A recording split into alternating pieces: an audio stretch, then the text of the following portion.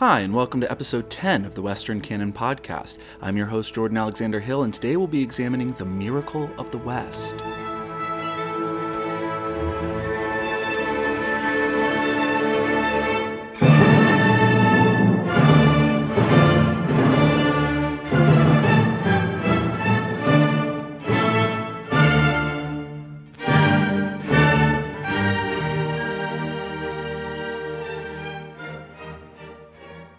Okay, so this is a special episode where we'll take a pause from our survey of the great books of the Western Canon to do an extended segment of the Liberty Lounge. Today we'll be taking an in-depth look at Jonah Goldberg's excellent new book, Suicide of the West: How the Rebirth of Tribalism, Populism, Nationalism, and Identity Politics is Destroying American Democracy. The Liberty Lounge, by the way, for listeners who haven't yet tuned in to the first two episodes, this segment is, in some ways, a book review segment. For each episode, what I do is I select a great book that focuses on the topic of liberty and freedom and use that book as a jumping-off point to discuss ideas in depth in a way that often goes beyond the book itself. So the plan moving forward is to do both older texts like John Stuart Mill's On Liberty, maybe some John Locke, maybe some Rothbard, maybe some Burke, some Hayek, Friedman, Nozick, that sort of thing. And then newer texts like Steven Pinker's Enlightenment Now, we'll do that this summer, or Yuval Levin's Fractured Republic, a book that's about subsidiarity. And these types of books and discussions of great ideas will yield for us both a broad and diverse conversation about liberty, freedom, and justice as we examine on this podcast the really great ideals of the Western world. So in this episode, we'll be looking at Jonah Goldberg's fantastic 2018 book, Suicide of the West. Let me just start off by saying that this book is so incredibly good. I haven't read a book this good in years. The book's thesis is centered on the fact that we are living through what Goldberg calls the miracle. There are several books that have come out in recent times within the last year or so that address this very topic. And I don't think it's an accident. As populism and tribalism and nationalism, as these things are rearing their heads again, I think that thinkers are turning to Enlightenment ideals, Enlightenment values. What does the Enlightenment have to say about this? The Enlightenment that created the possibility of our wealth, our system of natural rights. We are in danger of losing those things, and we don't want to lose those things. Steven Pinker's book, Enlightenment Now, is one of those books that is very much like Suicide of the West. Ben Shapiro just came out with a new book called The Right Side of History. That is all about Enlightenment ideals. And there are several other books that have come out like very recently that address this topic, and they all take a sort of different track.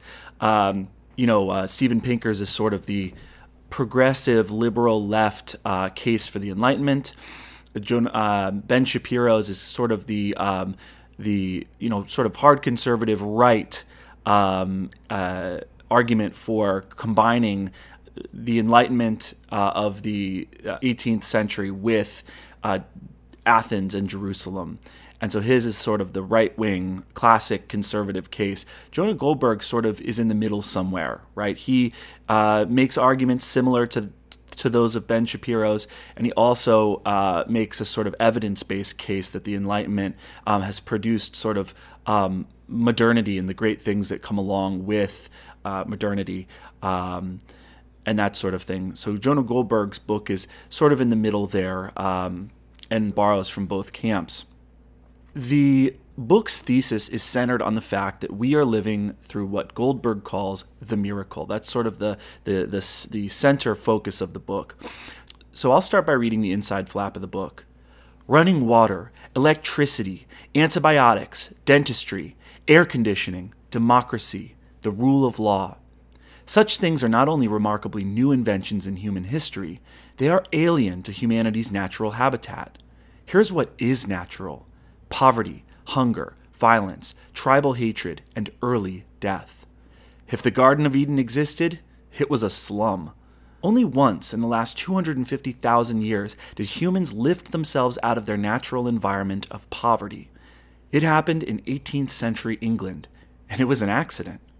If democracy, individualism, and the free market were humankind's destiny, they should have appeared and taken hold a bit earlier in the evolutionary record. The emergence of freedom and prosperity was nothing short of a miracle. Indeed, it was the miracle of human history. As Americans, we are doubly blessed because the radical ideas that made the miracle possible were written not just into the Constitution, but in our hearts, laying the groundwork for our uniquely prosperous society. Those ideas are: our rights come from God, not from the government. The government belongs to us. We do not belong to it. The individual is sovereign. We are all captains of our own souls, not bound by the circumstances of our birth. The fruits of our labors belong to us. In the last few years, these political virtues have been turned into vices, as we are increasingly taught to view our traditions as a system of oppression, exploitation, and privilege. The principles of liberty and the rule of law are under attack from the left and the right. At a moment when authoritarianism, tribalism, identity politics, nationalism, and cults of personality are rotting our democracy from within, Jonah Goldberg exposes the West's suicidal tendencies on both sides of the ideological aisle. With his trademark blend of political history, social analysis, pop culture, and wit, Goldberg makes the timely case that America and other democracies are in peril because they have lost the will to defend the values and institutions that sustain freedom and prosperity. For the West to survive, we must renew our sense of gratitude for what our civilization has given us and rediscover the ideals and habits of the heart that led us out of the bloody muck of the past, or back to the muck we will go. And so that's what Goldberg does. Most of the book is an analysis of the, quote, values and institutions and the ideals and habits that account for the progress, prosperity, and unique triumph of the West. So now I'd like to walk you through the main points of the book. We'll do this in two segments. This episode, we'll do the first half of Goldberg's book, and then we'll do another episode on the second half. I think his book is so good and introduces so many fantastic ideas that we'll have to break it into two parts. So the book starts with a very lengthy but good introductory essay called Stumbling on a Miracle. And I want to spend some time on this essay because it sort of walks readers through an outline, through a blueprint of Goldberg's larger argument in the book. My argument begins with some assertions, he says. Capitalism is unnatural. Democracy is unnatural. Human rights are unnatural. The world we live in today is unnatural, and we stumbled into it more or less by accident. Again, Goldberg calls this accident the miracle. One way of looking at the miracle, says Goldberg, is to think in economic terms. Up until the 1700s, nearly all human beings lived in extreme poverty, what today would be the equivalent of $1 to $3 a day. Today, fewer than 10% are living in extreme poverty. The author argues that this progress is a consequence of a radical transformation of thought. Ideas, the author writes, changed everything. Goldberg calls this shift in thinking the Lockean Revolution. Before the emergence of the Lockean Revolution, the state, although it was a necessary precondition of the miracle, was basically a criminal outfit and a giant means of exploitation. Goldberg writes here in the introduction, all states prior to the miracle were designed for the betterment of the tiny slice of humans at the top. Everywhere around the world, rulers saw the masses as little more than instruments of their will. To be sure, humans invented all sorts of theologies and ideologies, such as the divine right of kings, that rationalized these systems as something more noble. But when put to the test, the interests of the rulers always came first. Unquote. In fact, Goldberg writes that if you think about our evolutionary history as primates and then as wandering nomadic tribal creatures, there's no clear sign that we were ever destined to live in the way that we do today, with democracy, wealth, human rights, science, long life expectancies, and modern conveniences. And moreover, the time frame that we've actually spent living this way pales in comparison to the 200 to 300,000 years, never mind the last 5 to 6 million years of innate programming that we've acquired, in which we've basically been wired to be tribal creatures. Goldberg writes, in short, all meaning was tribal. And as the great economist and philosopher Friedrich Hayek observed, humans are still programmed to understand the world in personal and tribal terms. The secret of the miracle and of modernity itself stems from our ability to hold this tendency in check. It is natural to give preferences to family and friends, members of the tribe, and to see strangers as the enemy, the dangerous other. Unquote. In other words, then, cooperation, right, and the expansion of our definition of what counts as, quote, us, has been one thing responsible for bringing us out of the muck of the past. Goldberg also cites liberalism, by which he means classical liberalism, and capitalism as key systems necessary for the creation of the miracle. The invention of money, the author argues, also made possible this miracle, as it, quote, lowers the barriers to beneficial human interaction. Money reduces the natural tendency to acquire things from strangers through violence by offering the opportunity for commerce. A grocer may be bigoted toward Catholics, Jews, blacks, whites, gays, or some other group, but his self-interest encourages him to overlook such things. Likewise, the customer may not like the grocer, but the customer's self-interest encourages her to put such feelings aside if she wants to buy dinner. In a free market, money corrodes caste and class and lubricates social interaction. Violence, Goldberg writes, is the natural way to get what you want from strangers, and it is zero-sum, unquote. Whereas trade is voluntary and mutually beneficial. Both the buyer and the seller need something from the other. For example, if I give the guy at the Apple store $900 for an iPhone, no one's forcing me to do that. I could just as well go without one. Plenty of people do. Or I could buy a different phone. Nor can I say that the transaction is unfair. It is a basic Econ 101 fact that if I pay $900 for an iPhone, that means, necessarily, that the iPhone is worth more to me than $900. It's a computer in my pocket with access to the largest repository of knowledge in the world, the internet. It has call, text, GPS, music, podcasts, and just about every other app imaginable. It'll last me 5 years, and I'll use it every day. It's worth way more to me than $900. So what I do is I voluntarily give up my money to buy this item that adds value to my life. If it didn't add value to my life, then I wouldn't buy it. In the same way, the iPhone, since Apple's selling it for $900, costs less than that to make. It is worth less to Apple than $900, or else they'd be selling it for more. In this way, I make a hefty profit. I gladly trade my money for a brilliant product that adds near inestimable value to my life and that I could never build myself. And Apple happily sells me the phone that they built and that I couldn't build. Both Apple and I win. Trade is mutually beneficial. In fact, and this is something that Goldberg points out, capitalism works so well to bring people together to trade cooperatively that in the process we barely notice we're cooperating. As Goldberg puts it, quote, trade builds trust and encourages strangers to see each other as equals in a transaction. Labor and commerce in a market order create objective metrics to judge people by. As in, quote, I don't care if so-and-so is, pick your group, black, Jewish, gay, Catholic. He does a good job and shows up on time. Liberalism, and I'm still quoting Goldberg here, by enforcing the rule of law and recognizing the rights of everybody, especially property rights, makes trade easier, and trade makes liberalism more desirable. And here, of course, Goldberg is talking about classical liberalism, basically the mantra that you're free to do whatever you want so long as you don't violate the rights of others. Goldberg writes that the miracle is, in many ways, a, quote, bourgeois revolution, a middle-class ideology bolstered by merit, industriousness, innovation, contracts, and rights. That is liberalism. But markets alone aren't enough. Markets and freedom are great, but they don't give people top-down orders. Markets don't provide people meaning from above in the way that ancient orders or modern totalitarian states do.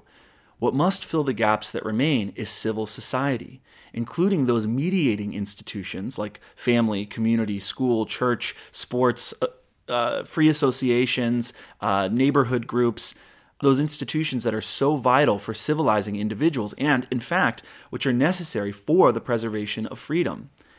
It is a healthy civil society, not the state, Goldberg writes, that civilizes people. Now, at this point, Goldberg gets to the main crux of his project here, a point that sort of explains why the book is titled Suicide of the West. And here he identifies what he sees as several disturbing trends that threaten to upend the miracle. Of the most important of these trends are corruption and ingratitude, as well as the resurgence of tribalism, which can be seen in modern identity politics, populism, a phenomenon that he calls romanticism, and nationalism.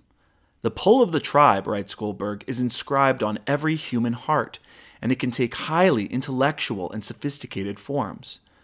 And perhaps at the heart of this tribal pull and of the modern turn against liberal democratic capitalism is romanticism, which Goldberg argues begins with the French philosopher Jean-Jacques Rousseau. Romanticism is currently plaguing both the left and the right, according to Goldberg, and is increasingly threatening the miracle. The core of Romanticism for Rousseau and those who followed, writes Goldberg, is the primacy of feelings, specifically the feeling that the world we live in is not right, that it is unsatisfying and devoid of authenticity and meaning, or simply requires too much of us, and there must be an easier way. Secondarily, because our feelings tell us that the world is out of balance, rigged, artificial, unfair, or most often, oppressive and exploitative, our natural wiring drives us to the belief that someone must be responsible." Unquote. As such, the author's claim in this book is that the modern reaction against the liberal order of the miracle is fundamentally romantic in nature. Rather than seeking a stable modern conception of harmony and social organization, Romanticism is a primitive call for tribal solidarity and a cry for, quote, a better way. Spoiler alert, writes Goldberg, there isn't one.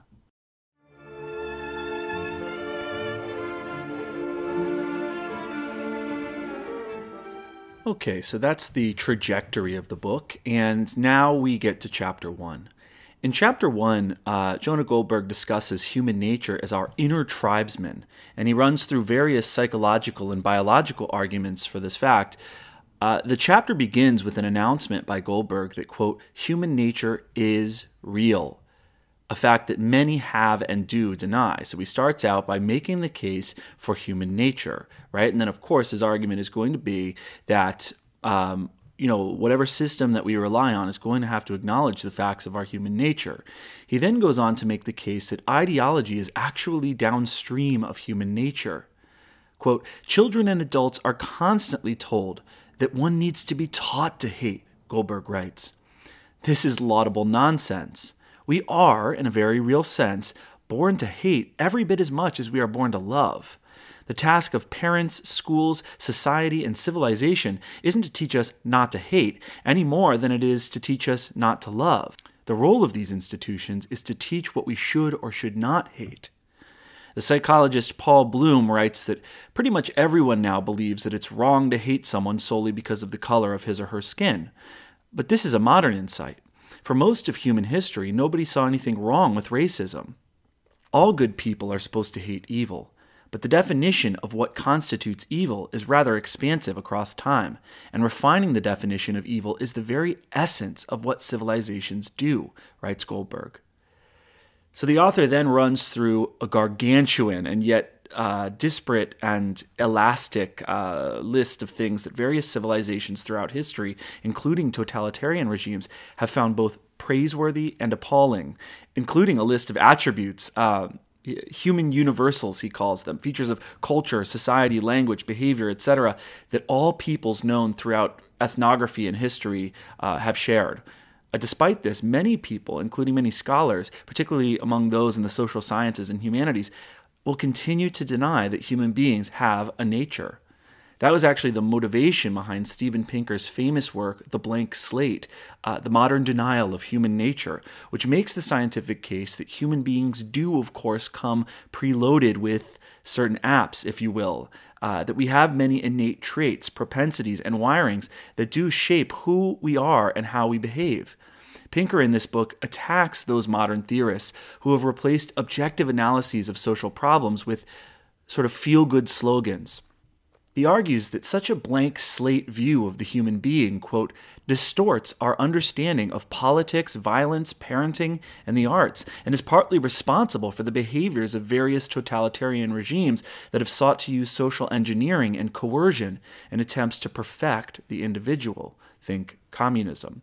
The question then is, why do we continue as human beings to deny our own natures? Goldberg explains, quote, I think there are multiple overlapping reasons, many of them laudable, for our aversion to the subject. Our civilization has struggled to live up to the ideals of universal equality enshrined in the Declaration of Independence, the Constitution, and similar canons. Discussion of human nature inevitably bleeds into debates about genetic differences between groups or claims that certain behaviors or choices are unnatural. Discussion of human nature also grinds against the idea that the individual is unconstrained by external or internal restraints, a nearly unique dogma of the West. Another reason why human nature sounds like fighting words is that it's at loggerheads with the French Enlightenment tradition that believes in the perfectibility of man. Unquote. And this is where Jean-Jacques Rousseau comes in. Rousseau popularized the phrase noble savage, a term first used by the poet John Dryden in his 1670 The Conquest of Grenada. Quote, I am as free as nature first made man, wrote Dryden, ere the base laws of servitude began, when in the wild woods the noble savage ran. In his book The Blank Slate, Steven Pinker writes that, quote, the concept of the noble savage was inspired by European colonists' discovery of indigenous peoples in the Americas, Africa, and later, Oceania. It captures the belief that humans in their natural state are selfless, peaceable, and untroubled, and that blights such as greed, anxiety, and violence are the products of civilization. Rousseau backs up this claim in his work The Social Contract, writing, quote, nothing is more gentle than man in his primitive state, as he is placed by nature at an equal distance from the stupidity of brutes and the fatal ingenuity of civilized man. Arthur Herman, who is the author of several great works, including The Cave in the Light, he had this to say about Rousseau, quote, Rousseau reversed the poles of civilization and barbarism. His paeans of praise for primitive man, who lives in effortless harmony with nature and his fellow human beings, were meant as a reproach against the idea of history as progress. Goldberg claims that Rousseau's rebellion against Enlightenment values, his romanticism, his rejection of human nature, is not only wrong-headed, but that these ideas make him an enemy of true progress. Goldberg writes, quote, for Rousseau, the advent of private property, the development of the arts, and the general advancement of human health and prosperity were actually giant steps backwards. It is my argument that Romanticism shouldn't be understood as a school of art, literature, or philosophy, but as a school of rebellion against the unnatural nature of the Enlightenment and all of the Enlightenment's offspring, including capitalism, democracy, natural rights, and science. The Romantic spirit rebels against the iron cage of modernity, demanding a return to an imagined authenticity in harmony with nature. Romantic rebellion is less an argument and more of a primal yawp. It's a feeling that the world around us is dehumanizing, fake, artificial, and oppressive, unquote. Here Goldberg is making the case that it is just this romanticism, this immature Rousseauian feelings-based sense that modern man is corrupted by society, that is dominating our culture right now. Whether we're talking about the social justice left, the Bernie Sanders democratic socialist left, the Trumpian populist right, or what have you, there seems to be an ideological nostalgia and a feelings-based resentment fostered by a politics of victimhood that just won't go away. This alienation and this nostalgia, according to Goldberg, stems from a form of romanticism that basically ignores facts, especially facts about the progress we have made as a species in the modern age. In Chapter 1, Goldberg devotes a stretch of pages to analyzing how truly violent the past was, especially prior to modernity. The 20th century may be regarded as the bloodiest century, and rightly so if you consider the catastrophes of communism and fascism, but things were even worse for prehistoric man. Roughly 1/3 of primitive humans in small-scale societies died from raids and fights alone. Goldberg writes, quote, "This is no longer a debated point among most serious scholars. People who think we once lived in glorious harmony with each other and the environment aren't scientists, they're poets and propagandists. The evidence for mankind's blood-soaked past can be found in the archaeological record, DNA analysis, the writings of ancient commentators and historians, and the first-hand reports of those remaining societies that have so far resisted modernity." Napoleon Chagnon, the famous anthropologist who lived among the Yanomamo people for long stretches of time in the 20th century, for example, said that Yanomamo culture was a state of chronic warfare. He also reported that roughly 44% of men over the age of 25 had participated in killing someone. 1/3 of adult male deaths were from violence. And none of this is to say anything about the slavery of the past. We forget that after the agricultural revolution, roughly 11,000 years ago, slavery emerges almost everywhere, Goldberg writes. The Bible takes it as a given in human affairs. The Code of Hammurabi says that freeing a slave is a crime punishable by death. In China, slavery goes all the way back to 1800 BC. The Romans, the Greeks, the Chinese, the Egyptians, and nearly every other culture considered slavery to be not only right, but natural. American slavery, which we now rightly regard as an unforgivable stain on our national identity, was just as terrible, but even more hypocritical, since America was born with the Declaration of Independence's promise that all men are created equal. Against the backdrop of the last 10,000 years, Goldberg writes, the amazing thing about slavery is not that it existed, but that we put an end to it. But it took modernity and capitalism to do so. England outlawed the slave trade in 1807. America banned the trade of slaves in 1808. The Dutch did the same in 1814. The Congress of Vienna condemned slavery. Britain abolished slavery in all of its colonies in 1834. The Dutch followed with complete abolition in 1863.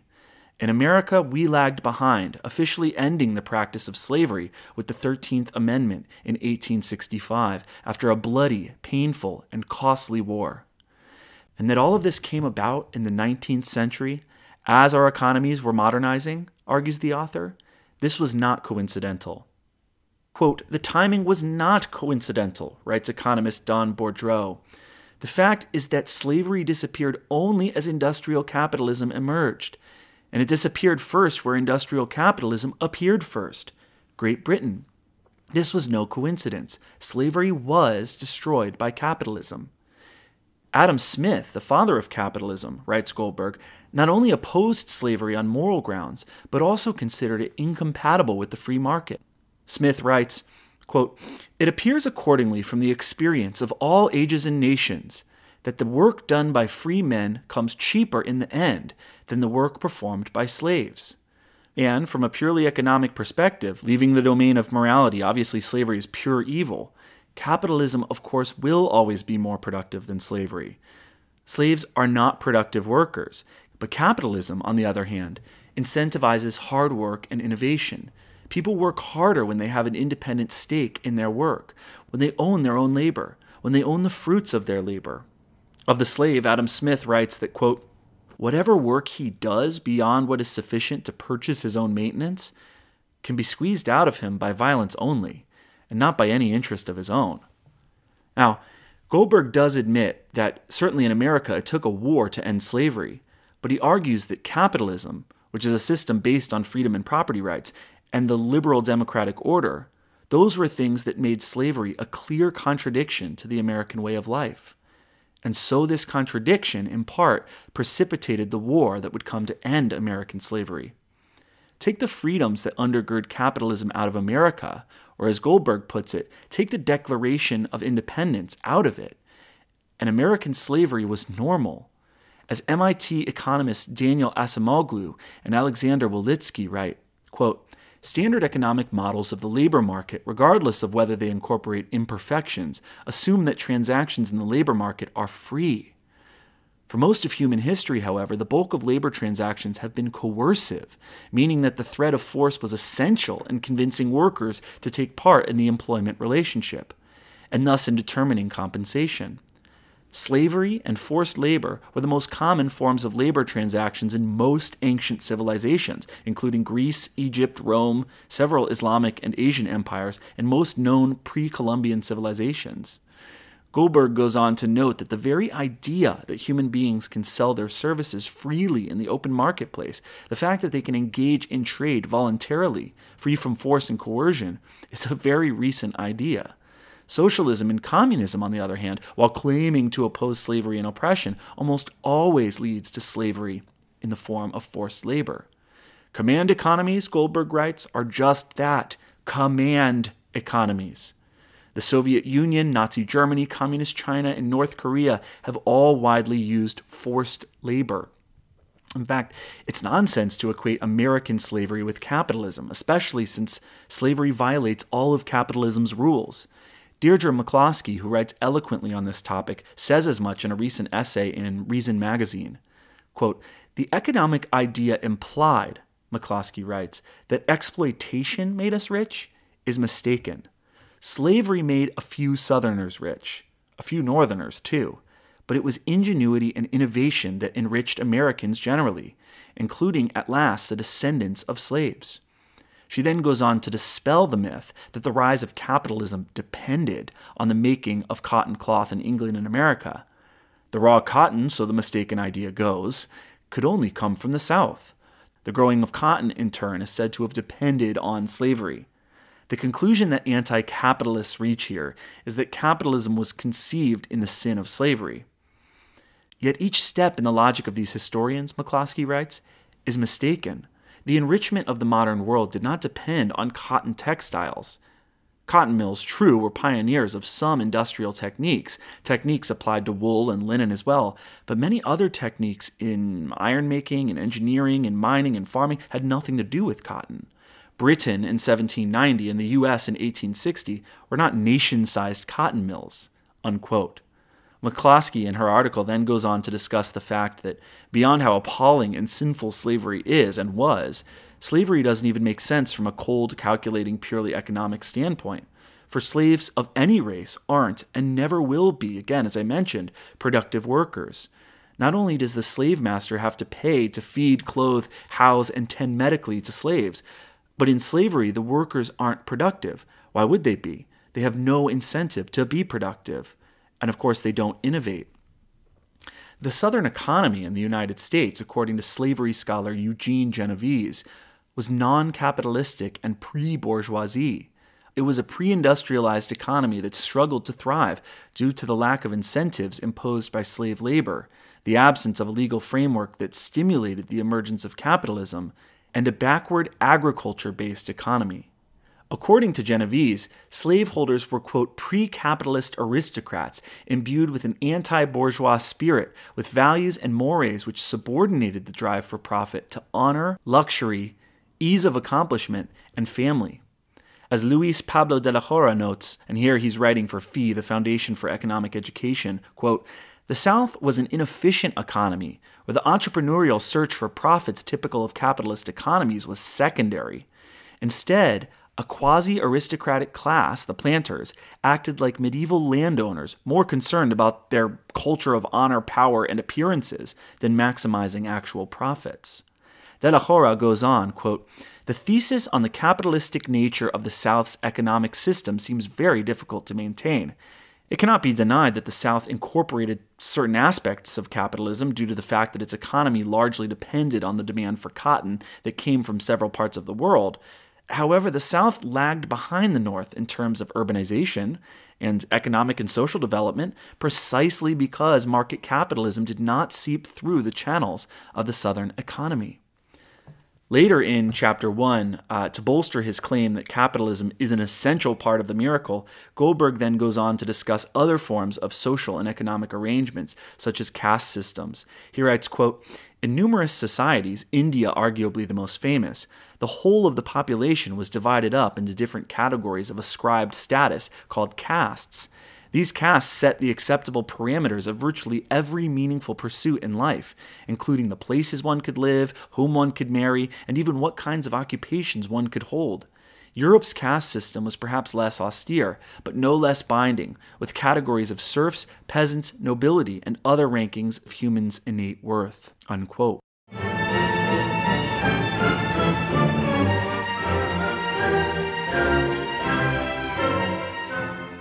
After more discussion of human nature, Chapter 2 opens by reminding readers of the central lesson of William Golding's Lord of the Flies, citing that famous line delivered by the rotting pig's head on a pike, who says that the beast is not something that you can hunt and kill, because the real beast resides inside us all.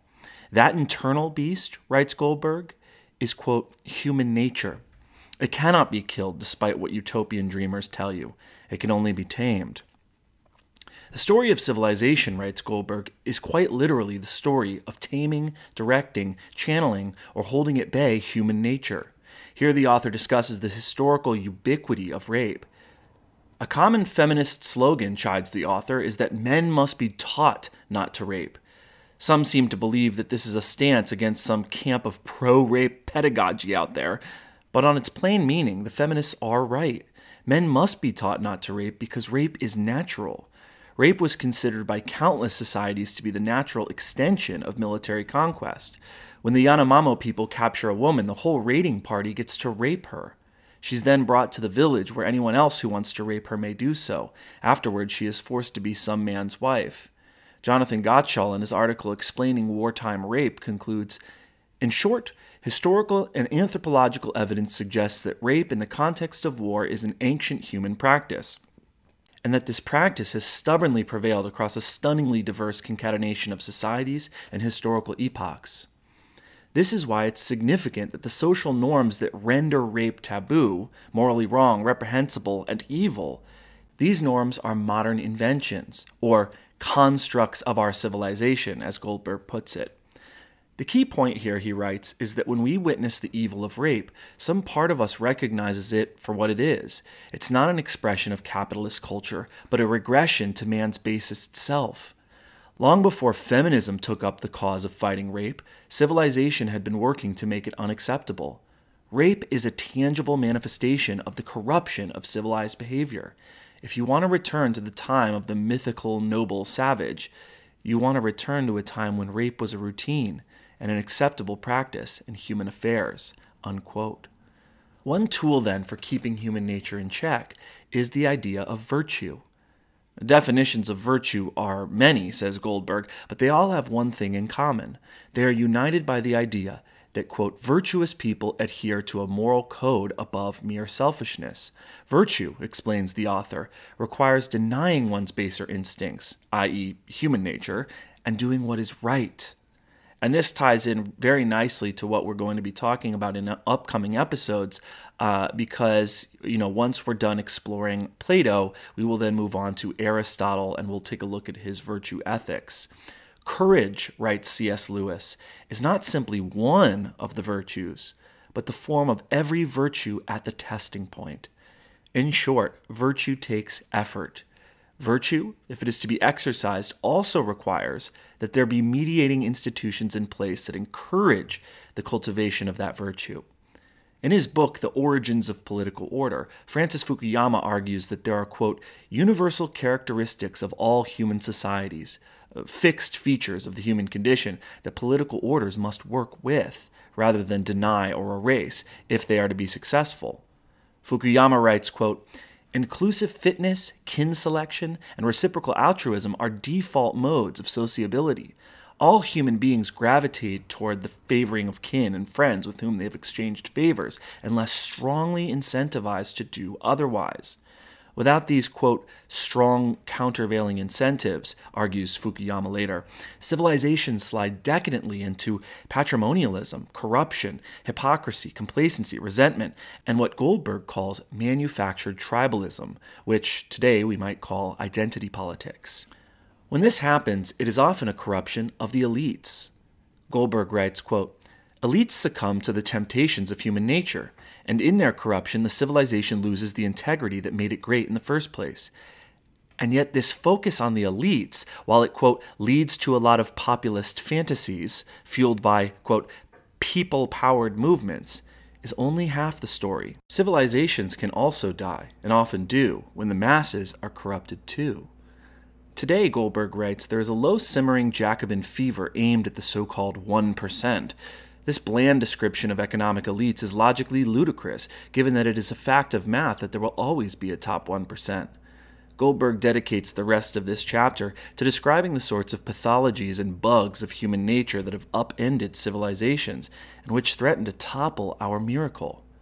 After discussing the hypocrisy of the Catholic Church, the Janissaries of the Ottoman Empire, the Qin dynasty of China, and other groups, Goldberg turns to America's founders and other Enlightenment intellectuals who knew that along with the cultivation of virtue, pluralism was necessary to guard against those elements of human nature, as I mentioned, nepotism, corruption, hypocrisy, complacency, resentment, and manufactured tribalism, those elements of human nature that would threaten to topple the miracle. Pluralism, says the author, implies the idea that power should be distributed widely in a society. According to Nobel Prize-winning economist Douglas C. North, quote, when you only have a handful of stakeholders in a society, usually the priests, the landholding aristocrats, the military, maybe some guilds and bureaucrats, and of course the monarch, power, then, is defined by the personal relationships between a tiny handful of elites. This ruling elite forms what Goldberg calls, quote, a ruling coalition against the masses, as they design the system for their own benefit. This is what we have to avoid in order to preserve the miracle. Instead, what we need is institutional pluralism, whereby the elites agree to general rules that bind everyone, including the elites themselves. Institutional pluralism would also argue that successful institutions should attract a broad and diverse array of talent from as broad a base as possible. Ultimately, Goldberg writes, quote, this gives birth to the rule of law, which holds that winners are bound by the same rules as losers, and that no one can wield arbitrary power. This gave birth to a system, he continues, where respect for dissident or hostile elites and institutions out of power was written into law, and more importantly, into the culture. A critical mass of institutions and a balance of power among them forced elites to forego using violence against each other to settle political disputes. This required creating not only political and social space for disagreement, but psychological acceptance of the idea that people had a right to be wrong. And thus, through institutional pluralism, protection for freedom of speech is born. This was a conceptual breakthrough in the history of humanity, Goldberg writes. In traditional societies, and modern authoritarian ones as well, the only check on power is power. A king might refrain from crushing a powerful but troublesome nobleman, but not because the law prevents him. The only thing truly preventing rulers from destroying rival elites is a Game of Thrones-style cost-benefit analysis. Will attacking this lord be too expensive in terms of military resources or gold? Will doing so encourage even more dissent? Will I get in trouble from the church? Now, when it came to primitive societies, the author points out, quote, such calculations were far simpler. Can we take them by surprise? Do we have enough spears? And so on. Institutional pluralism, continues Goldberg, not only imposed certain constraints on elites, but also constrained what elites could do with the state. In societies where the state picks sides, punishes dissidents, crushes minority faiths, etc., control of the state becomes everything. In societies where there are a multitude of institutions, a cognitive switch is flipped, and people suddenly understand that everyone has a vested interest in keeping the rules of the game fair for everyone. This, Goldberg argues, is a foundational pillar of the American founders' philosophy. But pluralism also means having a plurality of meanings and identities in the society. Quote, when all of your identity is bound up in a single group or cause, your concern for institutions and people outside of your group diminishes or vanishes. The Praetorian who only cares for the guard as a matter of logic does not care about his family, his country, his faith, or anything else, writes Goldberg. This network of identities and associations create a society in which openness is a necessity and tolerance is a must. In an open society, writes Goldberg, a Catholic soldier may have Protestant brothers in arms. A Jewish doctor has Gentile patients. The African-American policeman counts white officers as fellow brothers of the badge. This point seems to echo the Harvard psychologist Robert Putnam's claim that diversity is great, so long as we're all working towards shared goals and have some shared values. This may mean, Goldberg adds, that we have weaker attachments to any specific identity, but that's the price we pay for peace and freedom. Pluralism requires tolerance and forces us to open ourselves up to the possibility that our identity is not the only true or right one. As human beings, we are tribal creatures. We evolved to wander in tight-knit groups, united to fight other groups, and we circle around sacred objects, totems, if you will. And this is according to the philosophy of Jonathan Haidt, who wrote The Righteous Mind. We unite into groups to fight common enemies. That's just what we do. We fight common enemies that we feel would threaten that which we hold sacred. Despite our attempts to rewire ourselves, that is just what we do. The great success of America is that the U.S., unlike many European nations, is a creedal nation. We too circle around a sacred object. We too have established an in-group, and we circle around a totem. But that totem is the flag. That totem is supposed to be the Constitution. In other nations, in many European and even Eastern nations, that in-group membership is based on blood and soil. You can move to France, but you can't just become a Frenchman. You have to be French. I'll quote a 2018 article from The Atlantic. Quote, "For all its flaws, the United States is uniquely equipped to unite a diverse and divided society. Alone among the world powers, America has succeeded in forging a strong group-transcending national identity without requiring citizens to shed or suppress their subgroup identities. In the United States, you can be Irish American, Syrian American, or Japanese American, and be intensely patriotic at the same time. We take this for granted, but consider how strange it would be to call someone Irish French or Japanese Chinese," unquote. And so that was from a 2018 Atlantic article. And that is because in America, we're supposed to be circling around a sacred object, that's true, but that sacred object is freedom. Freedom to worship how one chooses, freedom to speak one's conscience, freedom to associate freely without coercion, freedom to live and express oneself how one chooses, and freedom to pursue happiness as long as one is not violating others' rights to do the same. Institutional pluralism, then, and a division of commitments and labors makes the project of modernity possible. And it is in this way that the project of what activists call social justice is actually a threat to true institutional pluralism, according to Goldberg, and the flourishing of what he calls the miracle.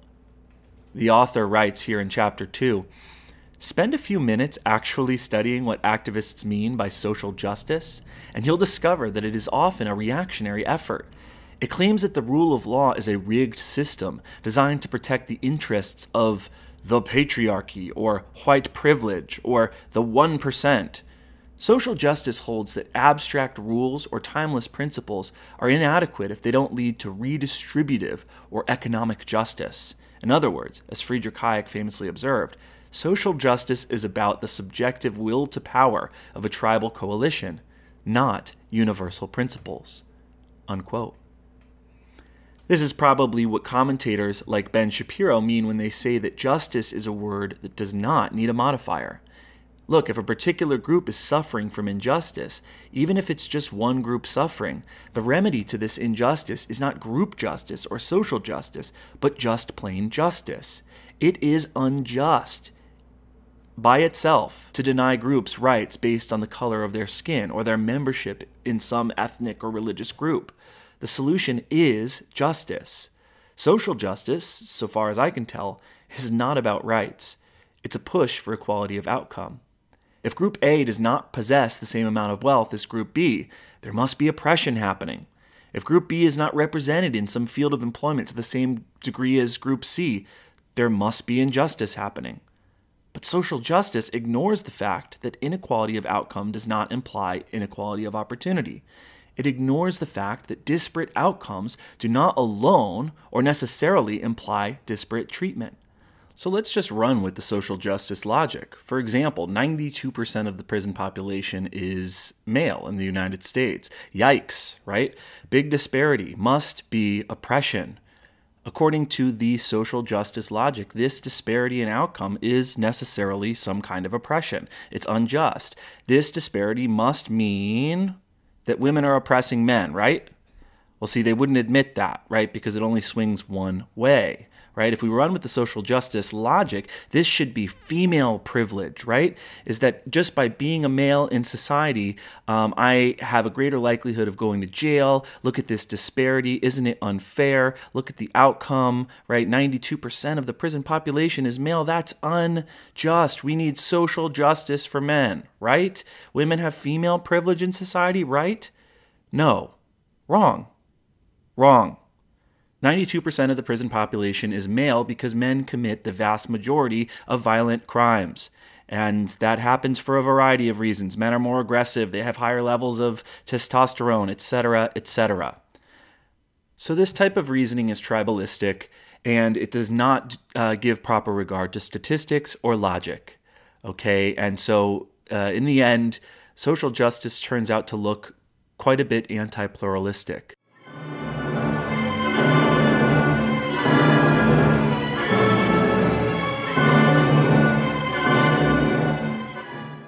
Goldberg continues here to extol the virtues of pluralism, which includes an important division between what the German sociologists call Gesellschaft and Gemeinschaft.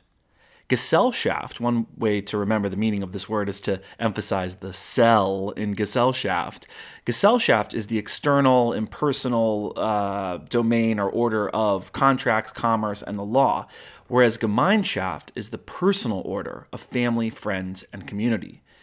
The Gesellschaft and Gemeinschaft are two distinct realms, worlds really, that we live in that are both deeply necessary, but that are quite different from one another. Humans, says Goldberg, were not designed to live in the market order of contracts, money, or impersonal rules, never mind huge societies governed by a centralized state. We were designed to live in bands, or what most people think of as tribes. The human brain is designed so that we can manage stable social relationships with roughly 150 people, is what research shows. This is called Dunbar's number. Quote, "We still hold on to that programming, and it rubs up against modernity constantly," says Goldberg.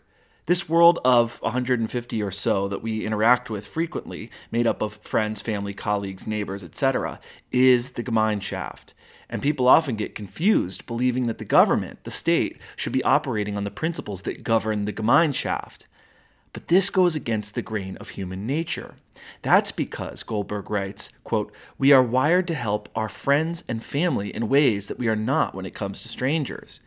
And according to the author, this is okay. This is where money, trade, commerce, business, contracts, and so on come in. The Gesellschaft. The author explains, quote, "People who think money is a corrupting force in life fail to appreciate that we simply cannot treat everyone as friends or family. The glory of money, and the rule of law, is that it empowers us to cooperate with strangers. One needn't know, never mind be related to, the butcher one buys a rasher of bacon from. A rich man and a poor man have the right to buy whatever product they wish, so long as they have the required funds to make the purchase. The democratizing power of money is one of the great forgotten advances of humanity." Unquote.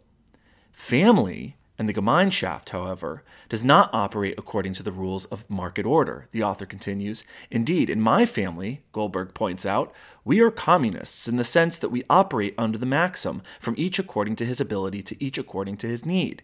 I do not charge my daughter for food, and my wife and I do not present anyone with a bill for the household chores we do. If a friend or relative needs to sleep in my house or borrow my car, that falls under the natural tribal economy of reciprocity, or, more simply, favors. But if a stranger wants to use my car or sleep in the house, the rules are very different." And this is an important point because it actually bolsters Jonah Goldberg's claim regarding corruption. Quote, "The greatest force in the corruption of modernity," writes Goldberg, "is the organized political effort active in every generation to impose the rules of Gemeinschaft on the Gesellschaft. The problem," says the author, "is that the market order is unnatural. And because it doesn't feel natural, it leaves many people cold, particularly those who are impoverished in the currency of Gemeinschaft." That would be community, friendship, family. Every anti-capitalist political ideology is a variant of the idea that society should operate like a family, a tribe, a small community, where everyone knows each other. Identity politics is just a subset of this worldview. It says, quote, "My tribe deserves more than your tribe." And now we reach chapter 3, which begins part 2 of Suicide of the West. Now that Goldberg has described what the miracle is and has detailed several threats to its existence, the chapters in part 2 are devoted to explaining not only how the miracle of liberal democracy, capitalism, the rule of law, ordered liberty, limited government, and the Constitution came to be, but they also describe the work that needs to be done to preserve its fruits. Okay, so now we reach chapter 3. It's called The State, a Myth Agreed Upon. Part 2 of Suicide of the West begins with a question: how did we get from the world of hunter-gatherers to the state? One notion people have is that of the Enlightenment theory known as the social contract. There are a few variants of this theory, but they all pretty much agree with one principle: that men in a state of nature agree to sacrifice some personal freedoms in exchange for peace and security. For Hobbes, who, unlike Rousseau, believes that in a state of nature our lives are, quote, solitary, poor, nasty, brutish, and short, and that we're fallen, sinful, greedy, selfish, grasping creatures. For Hobbes, it is only through society's mediating institutions, so family, church, community organizations, the state, it is only through those things that our corrupt natures are kept in line. And so this is the point of civilization. Life in a state of nature, according to Hobbes, is filled with violence, tribal warfare, cannibalism, rape, death. It's awful. And so men in a state of nature will have to sacrifice many personal freedoms in exchange for security. Hobbes' social contract then gives license to an all-powerful state, the Leviathan, to protect humanity from itself and from life in a state of nature. Locke's social contract, on the other hand, takes the best of Hobbes and the best of Rousseau, insisting on certain fundamental natural rights. In fact, the whole point of the state is to protect individuals' natural rights, and seeing the state as a servant of the people, according to Locke, rather than a master of them. To this, Goldberg writes, quote, "What unites pretty much all of the classical understandings of the social contract is that they are wrong. There never was any such thing as a real existing social contract," Goldberg continues. "Prior to the Enlightenment, there's no record of any large group of people, primitive or otherwise, voluntarily coming together to write down or agree to the kinds of social contract that philosophers describe. It's a useful myth, a vital lie. The social contract is, to borrow a term, a social construct." Instead of calling it a social contract, Goldberg argues that a more accurate way of thinking about how the government emerges from a state of nature is what economist McCurr-Olson calls the stationary bandit. Before the stationary bandits, there existed only roving bandits, a permanent fixture of the, quote, state of nature. Roving bandits include raiders, marauders, warlords, and other figures who would pass through a community or village, especially during the early agricultural revolution, and steal anything that they could: money, food, weapons, equipment, crops, women, children, etc. The roving bandit phenomenon goes all the way back to hunter-gatherer days, but ramps up during the beginning of the agricultural revolution. This is because, unlike nomadic tribes, who are moving targets, agricultural communities stay put, and in this way are vulnerable. Quote, "Being plundered of their food stores and equipment and having their able-bodied males slaughtered was often a catastrophic event. The consequences of roving bandits were long-lasting for their victims. If you know you are likely to fall prey to whichever band of thieves might come your way, you're unlikely to make any long-term investments. Why toil in the fields or restore your granaries if you know that the Huns or the Cimmerians or whoever will just come and take it all again?" Unquote. McCurr-Olson writes, quote, "In a world of roving banditry, there is little or no incentive for anyone to produce or accumulate anything that may be stolen, and thus little for bandits to steal. You can already see how this becomes an issue for the bandits and pillagers. Once you've robbed a village once, maybe twice, the villagers that you steal from become disincentivized to produce food, goods, and wealth in abundance, knowing that it will just be stolen from them in short order. Just as good hunting grounds or fisheries can be depleted by overuse, you can only raid and plunder the same village so many times before there's not much left to steal, particularly when the victims refuse to make futile long-term investments," writes Goldberg. "It's a vicious cycle that leaves both thief and victim poorer in the long run. Hence the birth of the stationary bandit, which eventually becomes, over time, the modern state." Here the author tells the story of White Wolf, a marauder in 1920s China. Apparently, White Wolf roamed the countryside, plundering and raiding villages. Eventually, an even more powerful warlord, Feng Yusheng, defeated White Wolf. Goldberg writes, quote, "The interesting thing is that the villagers welcomed Feng Yusheng as a kind of savior, even though he taxed, i.e. extorted, the local population heavily." Why welcome one warlord over another? Goldberg asks. That is because Feng Yusheng settled down. He stayed put, and therefore he provided the villagers protection from those roving bandits. This protection gave the peasants a stability and a sense of tranquil predictability that they had not had before. For as long as they continued to give their money, their dues, to their protectors, their lives would be spared. And this allowed them to produce with some measure of confidence and look to the future. McCurr Olson explains the logic of the stationary bandit, a vast improvement over the conditions that existed before. Quote, "It's really just math," Olson writes. "A stationary bandit has a longer time horizon. He realizes that taking 100% of a village's wealth will make him richer right now. But what will he get next year? Nothing. Now, if he takes half this year, he knows there will be something to take next year. He also realizes that if he lets the villagers plant more crops, there will also be more for him to tax in the years ahead. This gives the stationary bandit an incentive not just to fend off the roving bandits, but to make investments in public goods other than security. He might build roads, or lend resources for the digging of new irrigation canals, or the clearing of forests to plow new fields." The concept of the stationary bandit is the original model of the state. This dynamic, says Goldberg, quote, "probably defined the earliest days of the agricultural revolution, when the first bands and tribes settled down to grow crops. From there," the author writes, "it was inevitable that the state, as we understand it today, would emerge. In modern Western societies, the state protects its citizens from violence and coercion, and protects the right of the citizens to use and hold its property. Without the guarantee that the police will stop the burglar from robbing the bakeries," Goldberg points out, "the bakers will not bake bread, and thus wealth cannot be created. Because a stationary bandit has an interest in letting his subjects get richer," writes Goldberg, "his slice of the pie gets bigger when the whole pie gets bigger, he must protect the lives and property of his clients if they're to keep working for him. This protection allows for labor to become more specialized, and thus more wealth can be created. This also necessitates property rights." Quote, "When you own land," Goldberg continues, "you can extract more productivity or wealth from it. More wealth and security from external foes means more population, and more population means more wealth and security. It's a virtuous cycle." Unquote.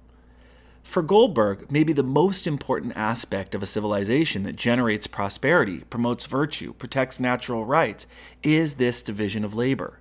Here he cites the case of the, quote, "humble sandwich," inspired by Leonard Read's classic libertarian text, I Pencil.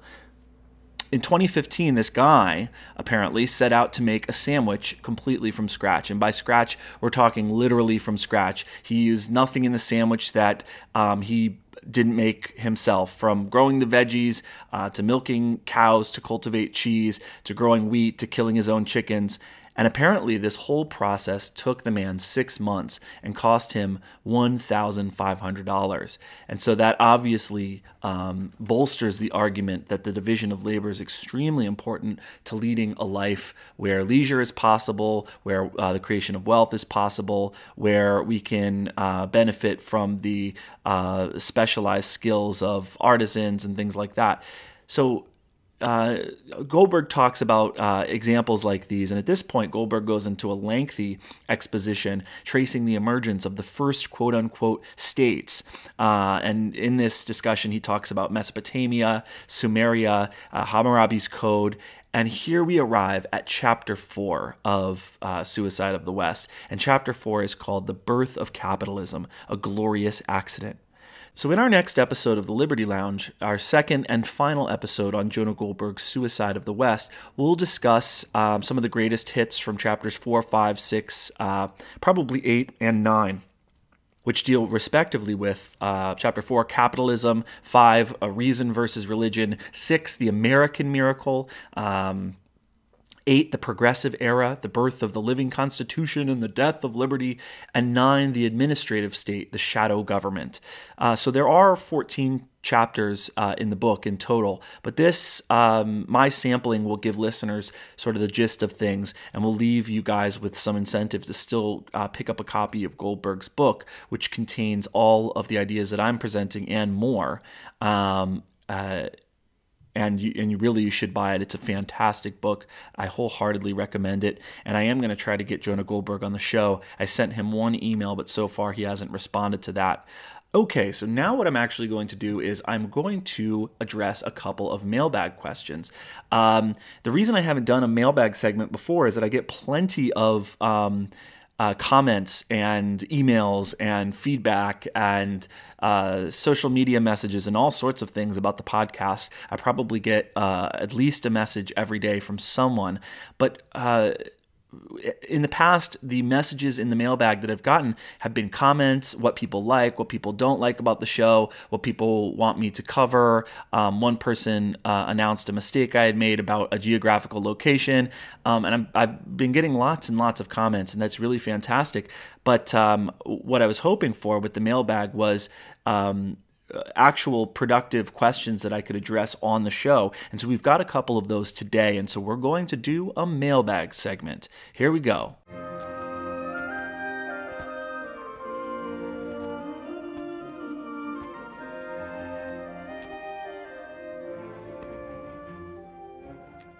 Okay, so this first one is from Sean. Jordan, I have started listening to your podcast and I really enjoy it. It gets to the basis of what I love about art, literature, and the positive aspect of humanity. I'm currently finishing my AA, I suppose that's probably an associate's of some sort, in English at a community college in Colorado. I would love to be a professor like yourself one day, maybe. Just in my ethnic literature class, I am getting inundated with this sort of postmodern critique on everything. While I'm talking about the actual content of the work, I'm getting resistance from my professor to essentially give her the answer she wants, a reductive, everything is nefarious critique. I'm spending thousands of dollars and I want an actual education, not the world as seen by her. What did you do about this when you were an undergrad and beyond? Okay, Sean, so good question, Sean. Thanks so much for getting in touch. By the way, I do want to say that I'm not technically a professor. I've taught college classes, and technically I'm teaching a college class right now, but I am a teacher. I teach in an advanced charter school for very talented and bright students who are interested in math and science. My wife is a professor, though. Thank you for your message. So here's my advice for you. For now, what I want to say is that you have a choice to make. You can do the safe, pragmatic thing, and just bite your tongue in class so that you can get your degree, so that you can move on with your life and do what you need to do that requires a degree, and sort of bite your tongue and just let things roll off your back, and then study the great books in your free time. That way you're getting the benefit of reading the actual great books, the benefits that come along with reading the great books, the humanistic, the aesthetic, the sort of soul-nourishing benefits. Or you can go, on the other hand, into full gadfly mode and challenge your teachers relentlessly. What are they going to do, right? They can't kick you out of class. It will be awkward, right? It'll be a little bit awkward. There'll be tension. I know I'm speaking about it kind of casually now, but I know in the moment when nobody in your class agrees with you, it is difficult to be the one to stand up and speak out against groupthink. And so what I think your two options are you bite your tongue, you put your head down, you get your degree, you stay quiet in class and do your work, and there's no drama.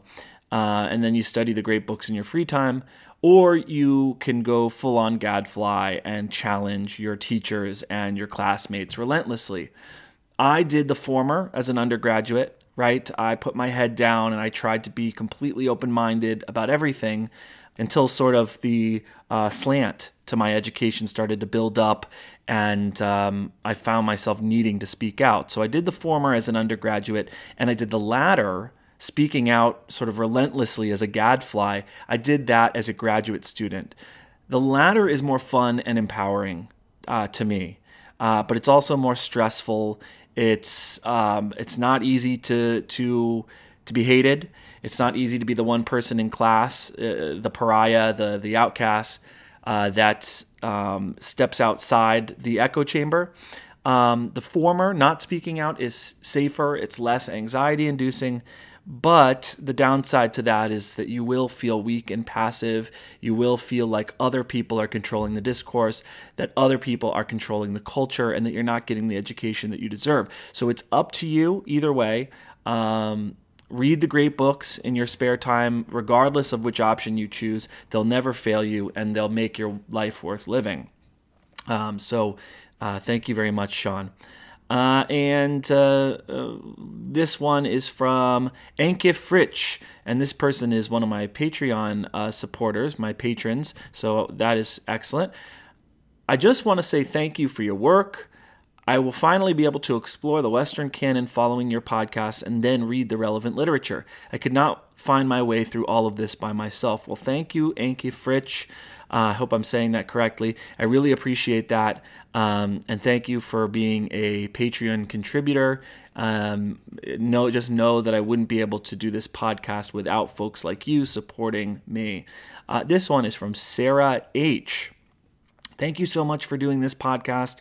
She says, I just found your show about a week ago. I'm a PhD student, and this is exactly what I needed. Your episodes on the Iliad and the Odyssey, as well as your interviews with people like Daniel Mendelsohn, Emily Wilson, and Edith Hall are fantastic. I do have one question, however. With all due respect, it looks like the podcast is taking somewhat of a libertarian perspective, which is fine, but I'm mostly here for your long-form episodes on the great books. Will you be continuing to do long episodes that explore the great books with summary, analysis, and discussion? Thanks, and keep up the great work. Okay. Awesome. Thank you, Sarah, for supporting the show. The short answer is yes, I will continue to do long episodes that fully examine works of literature. Right now, we are up to Plato in our chronological survey of Western literature. We've done an episode exploring Plato's Republic. That was with Dr. Nathan Schluter from Hillsdale College. I have a conversation coming up with Gina Santiago on Plato. Gina has been my Western Canon correspondent, and she's doing her dissertation on Plato. And in that same episode with Gina, I plan to talk about some of Plato's philosophical ideas, including things like his theory of the forms. Also, because you mentioned her by name, Edith Hall, I'm happy to announce, is coming back on the show. I actually have an interview with her this Sunday focusing on her brand new book, Aristotle's Way. So we'll be moving into Aristotle territory pretty soon here, and I'll be doing an entire episode on Aristotle's virtue ethics. So that should be a good time. As for the libertarian bent that the show often takes, yes, that is true. I do take a libertarian bent on the show. And even the simple fact that I would have a segment on the program called the Liberty Lounge probably betrays this fact. That is who I am. My libertarian beliefs are kind of central to the way that I look at a lot of things. And so, yes, that is a part of the show. I receive many emails. I do receive a lot of emails about this from non-libertarians telling me that they don't care about those episodes that get into classical liberal or libertarian thought. And then on the other hand, I get a ton of emails from libertarians telling me that they're super happy that there exists a libertarian podcast that actually pays attention to the Western classics. So I guess my advice for non-political people who just want to listen to the episodes that focus on the sort of chronological canon stuff is, hey, just listen to those episodes. You know, if you're not interested in the Liberty Lounge segment that I do, then that's your choice. Don't listen to those episodes. It seems like the libertarians out there really like my libertarian episodes, and that my non-political listenership likes it when I do the more literary analyses. So anyways, and yeah, one thing I do want to say is it is extremely important to me to keep this podcast heterodox. Of course, since I'm a libertarian and I'm interested in the history of liberty, we have that segment, and I do approach things. You'll probably see my libertarian bias. I'm not ashamed of that, and I won't try to suppress myself in that way. That said, I respect people from all sides of the political spectrum. I like talking to people in all different places on the political spectrum. I have definitely had more liberal guests on than libertarian or even conservative. People like Emily Wilson and Daniel Mendelsohn and Diane Arntzen-Sfarlian and Edith Hall, who describes herself as a Marxist type of sort of progressive liberal, that sort of thing. And many of the other guests that I've had on have been liberal. And so, yeah, to me, it really doesn't matter when it comes to guests, unless I'm talking about liberty, which is a sort of kind of sorting mechanism, right? Edith Hall's not going to come on and talk about how much she loves Robert Nozick's Anarchy, State, and Utopia. But that said, when we're talking about Aristotle, Plato, Homer, Euripides, I actually don't care at all what the politics are, what my guests' politics are. What I really care about is that they are good guests, they have interesting things to say, and that they can teach us something. Again, this is a heterodox podcast. I will continue to bring on different people, and as long as they have something interesting to say, that's sort of the one criterion. And so thank you, Sarah. Keep listening, and please stay in touch. I really appreciate it. And speaking of my libertarian listeners, here's one from Zach Rofer. Jordan, I heard your very interesting interview with Tom Woods recently. I thought that your questions were excellent. It sounds like your philosophy students are very lucky to have you as a teacher with your erudition and teaching style. As you may know, Tom Woods is a Rothbardian libertarian, as am I. I appeared on Tom's show a few years ago to introduce the first edition of my book, Busting Myths About the State and the Libertarian Alternative. The Mises Institute has now published the second edition, which is available on Amazon. I wrote this book as a survey course for those who want to understand pure libertarianism. It's not written in an academic style, but rather is intended to be an easy, punchy, conversational read covering lots of ground, and is designed to whet appetites. In any event, I want to bring my book to your attention in case it would be of interest to you or any of your students. Keep up the great work trying to educate the next generation in the principles of liberty, Zach Rofer. Well, hey, Zach. Thank you for listening to the Western Canon Podcast. I may or may not read your book. I would love to. I'm just so busy. Maybe over the summer. But at least now my listeners know about it. I appreciate the letter, and I am glad that you enjoyed the Tom Woods interview. I know I sure did. What an interesting guy Tom is, and really a friendly guy. In fact, I enjoyed it so much so that I think I will include that interview at the end of this episode, so that it will not just be an isolated interview, but it will be included in this episode. So thanks for the note, Zach. Please do keep in touch. Okay, Jordan, episode number 6 was fantastic. I loved hearing about ancient Greek music, and I'm motivated to learn more about the work that has been done reconstructing it. I am very impressed with the guests you've been getting to come on your show. Not bad for a high school English teacher. Thank you for this podcast, Kurt Wiedenhoft. Well, thank you very much, Kurt. I really appreciate that. Thank you for saying that. Yes, the music, ancient Greek music, and reconstructing it, that came about solely as a consequence of my relationship with Spencer Klavan. I met Spencer from listening to his father, Andrew Klavan's podcast, and I saw him speaking on a different podcast. And after I saw him, I reached out to him on Twitter, and he has been a guest that has been on the show at this point 3 times. So I love talking with Spencer. I hope he'll consider coming back on when we do the Bible, when we get to the Bible. Spencer's a really interesting thinker, and yeah, I think the musical aspect of ancient Greek tragedy is something that we often overlook. And again, Kurt, thank you for listening, and I appreciate the note. Jordan, I really enjoyed the podcast on the Odyssey. Thank you. It was very enriching. Best, Howard Sachs, MD, Washington, D.C. One comment caught my attention. You said something about those on the right not facing the truth about the threat of human-induced climate change. I am a proud liberal, now called a conservative. Well, ain't that the truth, Howard Sachs.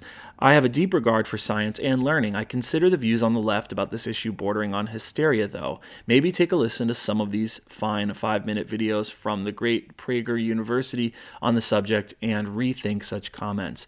Best keep up your fine work. Well, thank you, Howard. I appreciate your note.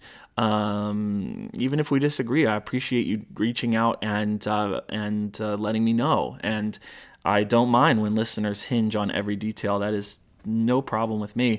I will say, Howard, that my wife is literally a climate scientist, and she teaches an actual course on climate change, and she did her PhD on sort of the physics of climate change. And having someone like my wife to walk me through the data and teach me about what the greenhouse effect is and how long carbon gets stored in the atmosphere and sort of what the timetables are and what the IPCC reports indicate will be the warming trends over the next century. Having someone like my wife to be able to talk about this with has really clarified my positions on climate change. I do think that the planet is warming. I do think that humans are contributing to climate change. To what extent? I think different models say different things. And then, of course, the next question is, and by the way, that is something that most mainstream conservatives are pretty much there. They're pretty much at this place where they're saying, even people like Ben Shapiro are saying, yes, of course, the science points to the fact that the climate is warming and that it is anthropogenic, and the humans are causing this to speed up. Yes, there are natural long-term cycles of climate change. We go through warm periods and ice ages and things like that, but we are causing the planet to warm faster than it would naturally. And so we do have to think about our emissions and things like that. And I think that we can do this from a liberty perspective. Again, I wouldn't say most, I don't know the numbers on this, but many mainstream conservatives are at that point. But then the next question is, well, what do we do about it? If the planet is warming and human beings are contributing to climate change, where do we go next? What do we do? Right? Even my wife was against the Green New Deal, right? Because it looked like it was written by a 10th grader who was given an assignment that said, please, in the next 15 minutes, write about your own utopian society and your plan for saving the planet.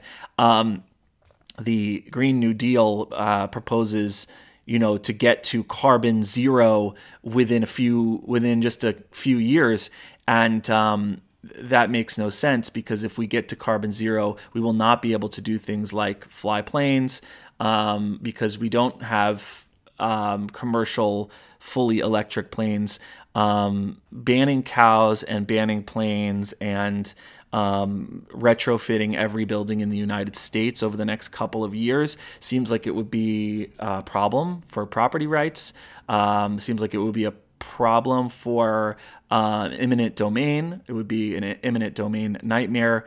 It would upend the economy and probably would require in fact, the Green New Deal was basically a blueprint for implementing socialism and using climate change as an excuse. So I don't think that the Green New Deal was a serious plan. I think it was an absurd plan. And I think, any plan that proposes that sort of shoves in the document along with sort of a solution to combat climate change, that it's also going to end racism and implement and guarantee every citizen of the United States a job, a green job, is pie in the sky. And if you really take climate change seriously, then this Green New Deal plan was a joke. As far as I'm concerned, pushed by ideologues like Alexandria Ocasio-Cortez, who doesn't know anything about anything, and we need a more serious plan than this. When my PhD climate scientist wife says the plan is ridiculous, the plan's probably ridiculous. So thank you very much, Howard. I appreciate the note, and we probably don't disagree as much as you think we do. But that said, thanks for getting in touch. Okay, so that's it for the mailbag. Oh, by the way, I wanted to take this time to give a shout out to my Patreon patrons. I realize that I am supposed to be giving a shout out to my patrons, each of whom I very much appreciate. So here we have Anka Fritsch, who wrote me a letter that I read earlier, Christian Gierstad, Robert Davis, Robin Minovich. So thank you so much for supporting the show. And as promised, we're going to end today's episode with an interview I recently did with Tom Woods.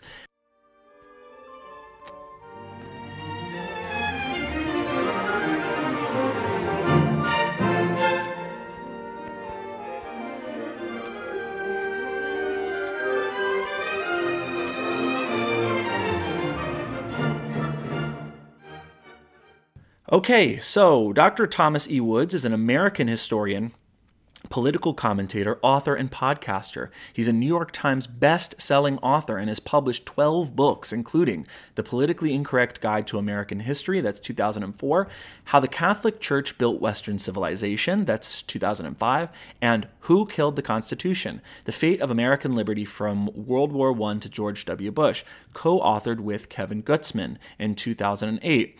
Tom Woods has written extensively on subjects including the history of the United States, Catholicism, contemporary politics, and economics. Although he's not an economist himself, Woods is a proponent of the Austrian School of Economics. He hosts 2 podcasts, The Tom Woods Show and Contra Krugman. Here he is. Hi, Tom. Thanks for joining the Western Canon Podcast. My pleasure, Jordan. Thank you very much. So I'm really excited to have you on the show. I've been listening to you for years. And one of the things I love about the Tom Woods Show is that you range from current political events to deep issues of libertarian philosophy to, making it as a podcaster and those sorts of things. You talk about, what are the best avenues for homeschooling your kids, and, you really come at discussing freedom from all angles. I want to start briefly with your background. You have a pretty much a non-traditional background, given that you are kind of an academic type. You're a historian, a New York Times best-selling author, podcast host, and I would say sort of a firebrand libertarian. But you aren't a tenured professor. Your path to reaching the public has been self-reliant. Right, and you talk about that a lot in your show. I wanted to ask about your background. How did you get to where you are now? Where did you get your education, Tom? And how did you end up in the position that you're in as an influential commentator, as an author, as a podcast host?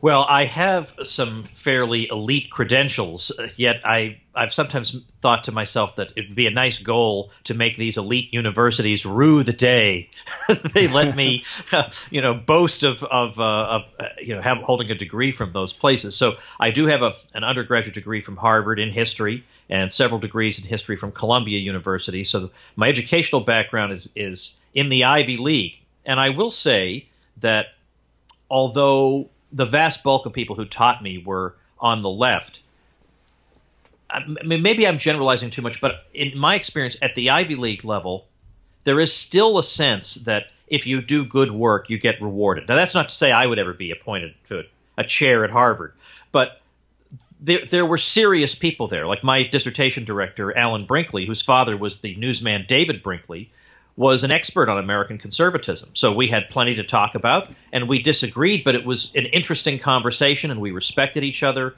And what I'm describing to you sounds like it's from another galaxy. The people with different views were able to sit down and have pleasant conversations, but I invited numerous professors out to lunch and chatted with them in their office hours. There was a bit of conformity, let's say, on campus, but absolutely nothing like it is today. Right. I just dread setting foot on a college campus. That's these days. right. But so you're right. I did go this path. I did dip my toe into academia briefly, but then when I got a position as a senior fellow at the Mises Institute, and I spent 4 years there, I realized, well, I actually rather like the job where I wake up in the morning and I do whatever I want to do.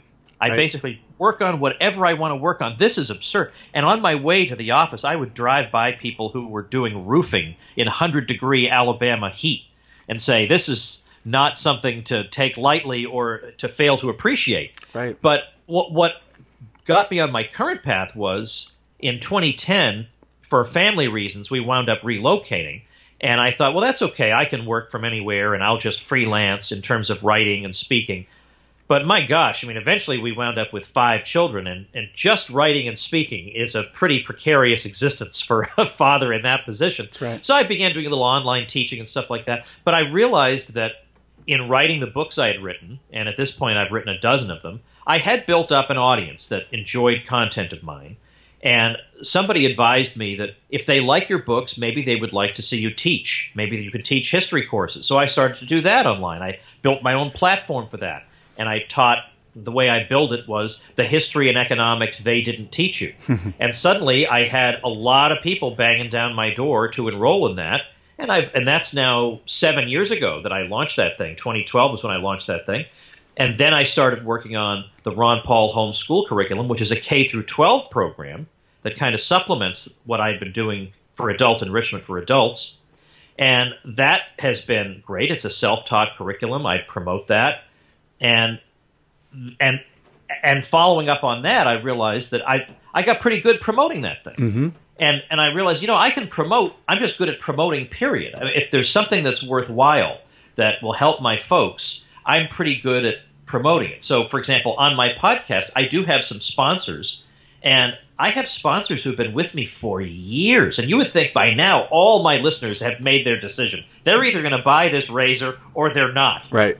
But it's that I'm just good at it. I guess that's something I didn't realize before. And so now I'm in a position where, because I am pretty good as a marketer and I have, built up some pretty decent entrepreneurial instincts, I get to interview people every single weekday whom I find interesting, and I promote things that I believe in deeply, that I think will help my folks, like the Ron Paul curriculum. And I get to more or less make my own hours. Sometimes they could be long hours, depending on what I'm working on. But I can work from anywhere. If I just decide, I need to get out of town for a few days, I can pack up my computer and go. That's right. It doesn't matter. No, I don't have to get anybody's permission. Hey, may I please do this? So that is not a position I would want to give up. No matter what was offered to me in academia, I just wouldn't want to do it. Because not only that, I have a much, much bigger audience than I would ever have in academia. Much, much bigger. True. And I imagine that allows you to be more of a purist, however, than someone in academia would be capable of. I wanted to ask you about your brand of libertarianism. I've been listening to your show for a while, and so I kind of know. But for my listeners, I wanted to ask you about the type of libertarian you are. As a libertarian myself, I come into contact with many different varieties of libertarianism based on whatever I'm listening to. Some that don't seem very much like libertarianism at all, right? Often these are like left-wing types that for some reason want to say they're libertarian, but really they're just left-wing. And even kind of the right-wing interventionist types who are afraid to admit that they are conservatives or neocons or whatever. And so they cling on to the libertarian label. And then there are different strains of libertarian thought. There's Cato and there's Mises, small L libertarians and anarcho-capitalists, right? There are a bunch of different strains. Lay out your philosophy for my listeners. How would you describe your worldview, Tom? Well, I'll say two things, the first of which will be less controversial among libertarians. And the first thing is, when I started studying economics, and then eventually I moved on to the so-called Austrian school, what impressed me about it was that, and I realize it's not fashionable to say this, it is self-regulating. It shows how society operates without a central voice directing it, without, I call it the bullhorn theory of society, that things don't get done unless somebody with a bullhorn is barking out orders at people. And yet you have this amazing international division of labor with no central coordination, churning out products at just the right pace. So there's no surplus, there are no shortages, and all this is coordinated across an international span with people who probably can't stand the sight of each other, for all I know. Mm-hmm. And yet somehow this amazing cornucopia results. That demands explanation. That demands gratitude. It demands wonder. It should prompt these things in us. And when you try to intervene in it, you think you're going to improve it, because we're smart people. Surely we can produce a better outcome than people operating at random, but you can't, it turns out. And it's hubris even to try. So that gives me this inclination to say, let let people interact with each other freely, and that gives us the best result. The other side of this is where I sometimes come up against opposition among other libertarians. And the nice thing is these other libertarians and I don't talk to each other, so it never doesn't really bother me at all. But and it's not even that I'm unwilling to speak to people who disagree with me. The funny thing is I get people saying on my show, sometimes people will say to me, my listeners, you should interview people who aren't just libertarians. So I'll bring a diverse array of people on, and then they'll say, hey, those people aren't libertarians. I can't satisfy you people, right? So I'm quite willing to talk to folks. But the other thing is, my view is that the state, I think a lot of people who think of themselves as conservative or on the right, they think of the state as being a guarantor of order, and the state as a guarantor of social order, and that we need the state to crack down on X, Y, or Z. And I think to the contrary, that for at least the past couple of 100 years, the state is the source of disorder. Mm-hmm. Not the only source, but it's a source. It's an institutional source, and it's a source that everybody from kindergarten on up is taught to revere and trust. And that's very dangerous. So I believe if your view is, look, I'm conservative, I believe in what Russell Kirk called the permanent things, mm-hmm. I just want what's best for my family, I believe in, I have very traditional beliefs on a wide array of topics, then the state is not ever, in the modern world, it's not ever going to be your friend. Maybe temporarily you can get some legislation that slightly helps the family 3%, but after that the state will be back to its war on everything you believe in.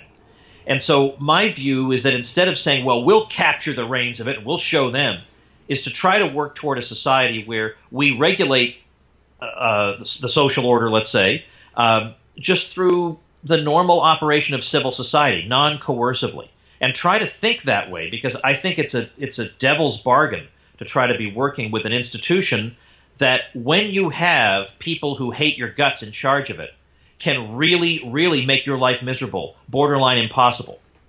Right. So is your libertarianism informed by human nature, by the fact that human beings, when they are in charge of anything, are, absolute power corrupts absolutely, and that sort of thing? Are you a believer in subsidiarity? I am. I mean, subsidiarity taken to the nth degree. Now, I know folks on who listen to you, they'd be insulted if I defined what subsidiarity is, but I'm going to anyway. You should, at the risk of insulting them, because that's a word that doesn't get used often enough. The idea behind it, and I guess really you can see it going back into the Middle Ages, but in the 20th century it did get a little bit of extra attention. The idea is that we don't simply assign to a faraway institution the care of a particular task unless we've first exhausted all local possibilities. That's right. So we begin first with the family, and then with the local neighborhood, and then maybe the local parish or civic groups or some kind of a fraternal organization, and then then at the extreme, this is an extremely difficult problem, maybe the county, and then if it's unthinkable, then we go to the state level, mm-hmm. and then if it's just so in other words, it's a series of levels. And we don't delegate to a higher level of society unless all other options have been exhausted. And it's my view that they're never exhausted. They're basically never. It's just automatically assumed. Well, of course, Hillary Clinton and Lindsey Graham need to tell us about how our school should operate or what our university should be teaching. And I think that's got the way society should run exactly backwards. That's right. And so power should be nested at the lowest levels possible. Does that start with the individual? Is the lowest rung the individual, and then the family, and then the county, and then the state, and then the federal government? And should the federal government just be worrying about protecting our individual natural rights? Well, even there are some libertarians who would say that we want a federal government whose court system is going to look out for individual liberty and intervene where necessary around the country to enforce that. I tend to think that too is too top down. That if we have a government of any kind at any level, then we want the most local level to be the first one we look to when it comes to the protection of individual rights, because it sounds saccharine and benign. Oh, look, we're just here to protect your individual rights. We don't in any way intend to criminalize behavior or speech. We're not here to cast a pall over free speech or free thought or how you run your business. But as long as we're here, maybe we will. I would rather not put that nose in that particular tent. Do you think that that's what's happening with Brexit, is the idea that the European Union, which claims to respect subsidiarity, is that sort of the problem, is that power is centralized far away in such a way that Britain can't make its own laws? Right. I mean, that is the problem. And, of course, they may say that they believe in subsidiarity, but a lot of people say a lot of things. I mean, when you looked at the Soviet Constitution, that made an awful lot of promises that were the exact opposite of Soviet life. Mm-hmm. So when I see this controversy over Brexit, I understand people who are simply technocrats in the way they look at the world, saying, well, there might be some mild inconveniences if they're with Brexit, because then we're not part of this common economy as much anymore, and so I might need more documentation when I travel around, or there are different taxes I might be subject to. I see that, but to think that you would be against, when I hear somebody saying we need to remain, I'm totally against Brexit, this is the end of the world, what I hear them saying is, I don't want us making our own decisions. I'm not smart enough for that. I need you smarty pants people telling us what we should be doing. That just seems like beneath the dignity of a free people to put yourself in that position. Do you think that a lot of the sort of attempts to centralize everything and sort of ignore subsidiarity have to do with a misunderstanding of rights? Do you think that that people don't realize what rights are? If you want to think about it in the context of positive versus negative rights, is one of the problems is that we think that positive rights here in the United States at this point, maybe it's a civics education problem, we think that positive rights are actually natural rights, which they aren't. I think certainly this fuels centralization, because the language of rights is very compelling to us, especially as Americans. The language of rights. I have a right to this, and you have a right to that, and my rights are being violated. So when that language gets used, we sit up and take notice. And the trouble is, as you say, if you just promiscuously use the language of rights, you lead to all kinds of confusion.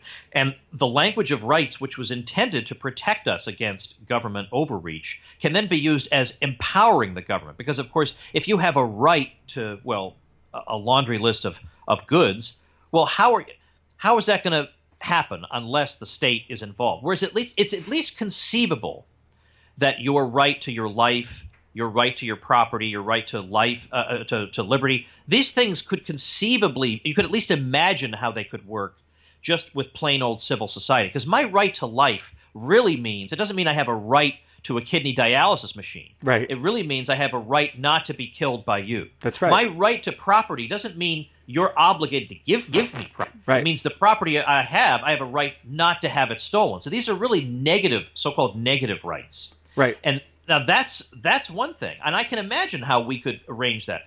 But if you're going to say to me that you have a right to a Cadillac, how could that happen in civil society? Because at least I could imagine we all have a right to property, you enjoying your property, me enjoying my property, and it works. But if you have a right to a Cadillac, well, so do I. So now how's that going to be enforced? Are we going to both go over to the Cadillac dealership and just steal them from the guy? In which case, where's his right to a Cadillac? Right. How does that come into play? Right. These don't even make sense. They can't even be enforced consistently, because if you and I were on a desert island and I tried to enforce my right to a Cadillac against you, what would that consist of? Me enslaving you, forcing you to make a Cadillac for me. Yes. So there's no way that can be a natural right. The idea of nature is that it's constant across place and time. Right. But if that right can't be enforced on a desert island, or it couldn't be enforced 500 years ago, then it's not natural. Then it's invented by somebody, and it's probably some scheme to empower the state further, because the state then has to intervene. That's why the state loves the idea of equality, because equality, which in some semblances can be an okay idea, right? Mm-hmm. We all are equal before the law, or we're all rights. Yeah, that's right. We're all equally entitled to be free from interference by other people. Mm-hmm. That's fine. But that word, there's something captivating about it. Then it can be used to mean, well, everybody has an equal right to this or that, or an equal right to – and before you know it, it means kids are being bused for 2 hours a day for their equal right to a particular kind of education. And then it turns out the very students who were supposed to be helped by that, it's their parents saying, please stop doing this. This is insanity. Why are we doing this? The God of equality is very difficult to satiate. And the state knows that it will require constant intervention. So, for instance, the classic example that what's his name? Robert Nozick gave in his book Anarchy, State, and Utopia. He says, take Wilt Chamberlain, the old basketball legend. And he says, now, let's imagine we all start at an equal material level. We all have absolutely equal possessions. But then one day we all want to go see Wilt Chamberlain play basketball. So everybody pays 25 cents to Wilt Chamberlain to watch him play basketball. Now, instantly, equality has been disrupted. And now Wilt Chamberlain is super rich. So now what is the idea then? Is Wilt Chamberlain now required to give everybody their money back? Well, then, so in other words, he's supposed to play basketball for free? So instantly, the very first transaction, we've upset equality. Right. So if you're going to enforce equality in its most radical meanings, it requires constant social management, which is precisely what people with PhDs who think they know how to run people's lives better than they themselves do, this is what they're trained to do, is manage society. And the idea, the liberating idea that maybe society could manage itself, it's no wonder these people go out of their way to ridicule and demonize that idea. That's so simple and simplistic. Why, you need us ruling over you. I'm not so sure I do. That's what my show is all about. I like that Nozick uses the example of, taking taxation and economic liberty and sort of reframing the issue and saying, well, if we have to make everything equal, do you guys agree that we should have marriage equality in the sense that if you're born unattractive, some woman is forced to marry you, right? And he just shifts that over there. Oh yeah, or there's been the example because they'll say we can redistribute things because they have all reasons why they can. The Rawlsian notion of cosmic injustice, right? And you're not entitled. Like even if you have a talent, you're not entitled to the fruits of that talent. If you're a great chess player, you're not really entitled to that. And so what they think follows from that is therefore we can take your stuff, which doesn't really follow. So they'll even say, and even if you say, but it took a lot of hard work for me to really cultivate this talent, they'll say the inclination toward hard work is also something you don't deserve. And so one of the arguments that's been used to really make them think through the real logic of this is, let's suppose you're blind and I have two functioning eyes. Now, I don't strictly deserve to have two functioning eyes. I could, there but for the grace of God go I could just as easily have been blind. So supposing that the biology could work this way, what is there to stop the idea that that they should be able to take one of my functioning eyes and give it to the blind man? Because after all, I'll still be able to see. It's not, it's an inconvenience, but it's not the end of the world. Whereas this guy goes from no sight at all to being sighted. So why shouldn't people be able to take body parts even from other people to equalize things? And you realize once you start going down this path and it leads you to absurd conclusions, that maybe the first step you took down the path was absurd. Right. And the way I explain positive versus negative rights to students is I say, a negative right is your right from being messed with. Yeah. You don't have a right to healthcare, right? South Africa has a right to healthcare in their constitution, but do they have a healthcare system that works? Declaring things rights doesn't just magically make them appear, right? And I tell my students, I try to pick an issue that they would find ludicrous, and I say, imagine the Second Amendment. Imagine that were a positive right. That would mean that the government has the responsibility of furnishing every American with a firearm. Do you think that even makes sense? Universally, no, that's wacko. Right? You have a right to enter the free market and purchase a firearm. And that's how all of the rights contained within the Bill of Rights work. Yeah, exactly. That's what they are, by and large. I wanted to shift a little bit. I've been on a Locke Nozick kick lately, and I do consider myself a Lockean natural rights guy. And one question that I've been asking myself, although I don't feel I have the historical background to answer my own question, is Locke's impact on the American founders. I teach a high school philosophy class, 2 sections of it, and I spend a long time on Locke's natural rights.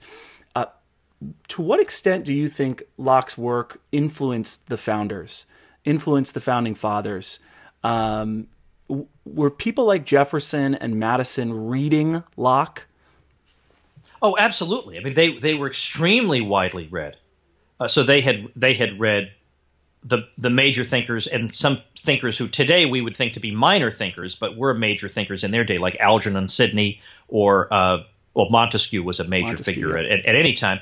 But they were very familiar with this. And obviously you do see Lockean language coming out of Jefferson. So they're quite familiar with him. And the thing is, there has actually been a controversy among American historians that's raged for probably half a century about the extent to which the American Revolution and the American Founding Fathers should be thought of first as liberals in the classical Lockean sense, obviously not the Hillary Clinton sense, or should they be thought first and foremost as Republicans, so that they think of a self-governing society and this and that and virtue and all that. And so what the Republican school had been trying to do for a long time was to downplay the role of Locke and say that that's not really the central thrust. But my sense is that the Lockeans are starting to get the upper hand in this conversation.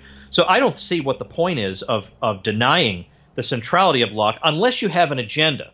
Right. And I think typically the agenda is people realize that, this is one of the cases, as Murray Rothbard said, that in which the idea of Locke as being basically a classical liberal who was, pretty close to libertarianism. In fact, Simmons is his last name. I can't remember. It might be John Simmons. A biographer or a scholar of Locke has a book called something like On the Edge of Anarchy, arguing that that's just how much of a minimal government guy Locke was. And Rothbard says, all right, the conventional wisdom actually has Locke correct. That is who he was. That is what he believed. So there are plenty of American thinkers who would prefer to believe that American society does not owe anything to Locke, right? You'd rather grasp for any other influence on the Founding Fathers other than Locke. So I personally think that's what was driving that debate. But we're so incredibly Lockean. Even if you take life, liberty, and the pursuit of happiness, you get the sense that, of course, Jefferson was modeling this off of the sort of philosophy of happiness in the United States. And I know that the Founding Fathers were working off of different state constitutions and things like that. But the idea, right, and correct me if I'm wrong, is that you need property rights to pursue happiness in the first place. That's a lot of people have argued it precisely that way. And once you give it some thought, you realize how difficult it is to deny that. And the thing is, even the communists would say you can have your own toothbrush. They wouldn't say that the whole neighborhood owns your toothbrush. Right. Even they have some standards. But beyond that, the idea that you could own land. Right. You could actually own land and work that land and be entitled to the fruits of that land. Right. Now we're starting to get into what seems like common sense to you and me, but in these debates would be considered controversial.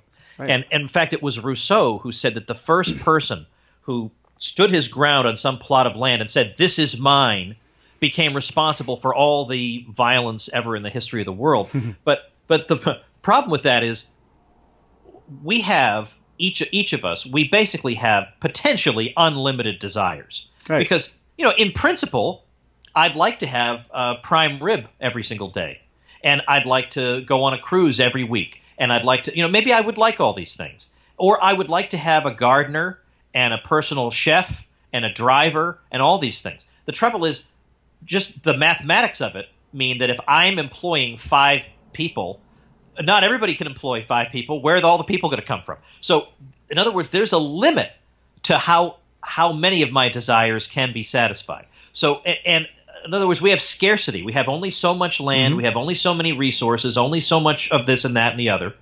And so there has to be some way where, and we all want to live on the coast, and we all want this and that. There has to be some peaceful way by which we resolve this. And property is the only one that I can see that makes intuitive sense to people and, can be universally applied without contradiction. So, I've had episodes of my show where I've gone through and explained why this is actually the best possible arrangement.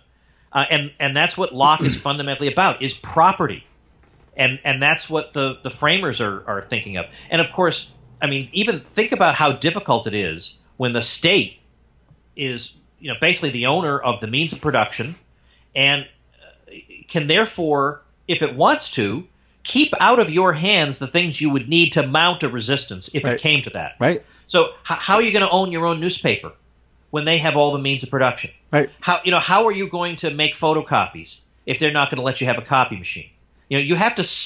So basically, people smuggled stuff into the Soviet Union. They, videotapes and whatever, things that showed them what life was like outside the Soviet Union that undermined the system. But they themselves, on their own, it was very, very difficult to coordinate resistance because they couldn't own the wherewithal that you would need to mount the resistance. Right.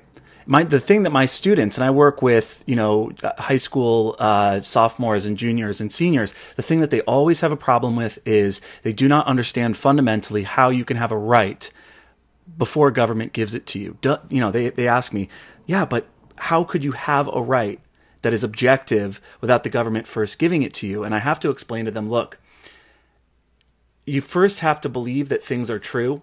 There's a lot of moral relativism going on. Think about what it even means to be a human person. What it means to be a human person is that you have a right to your own life.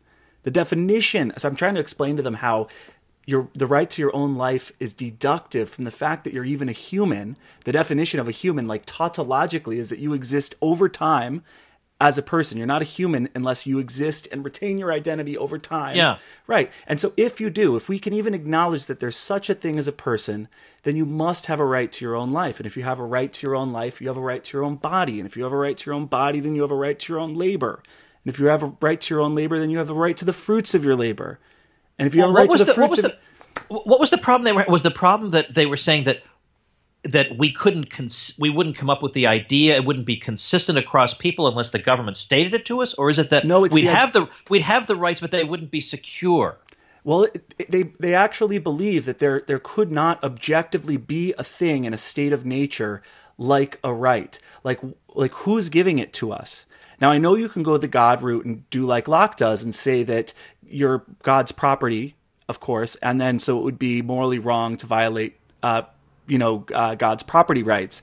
But the thing that I'm trying to explain to them from a secular point of view is that what it even means to be a person and what it means for rights to be self-evident is that if you're going to be an isolated person that exists over time, you have to have a right to your own existence so that all of the other rights spring forth from the right to life. Using your reason, you can come to this. Or you could even, if you really are having trouble, you could try and reverse it and say, all right, if my having a right is difficult for you to conceive of in the state of nature, then think of it this way. Because, by the way, Locke's view was that it was not that in the state of nature we have no rights. We do have rights. We do have rights, of course. We just enjoy them precariously. Right. Whereas the Hobbesian view was that basically anything goes, nobody has anything in the state of nature. And then you need the Leviathan to keep us in check. Right. Right. So it was not that the government was granting us anything. It was recognizing, and the idea at least was that it was going to protect more effectively rights we already had. Right. Now, you could say to those students, all right, if you feel funny saying I have a right, then I'll put it this way. I'll simply say that in that state of nature, I agree with you. You have no right to assault me. You have no right to take myself, because you would have to justify that. I mean, what I find interesting is that they would feel like they can't justify a right to their own life.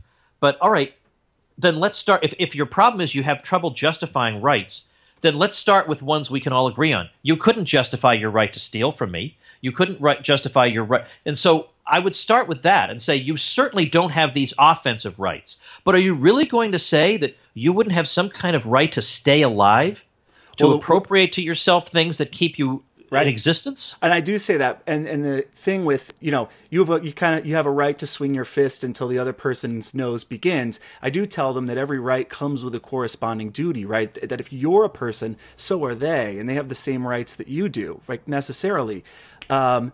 I think it's a bit of a moral relativism thing. The idea that they can't even imagine how it is the case that your rights are objective, such that when governments are formed, they're formed to protect those rights.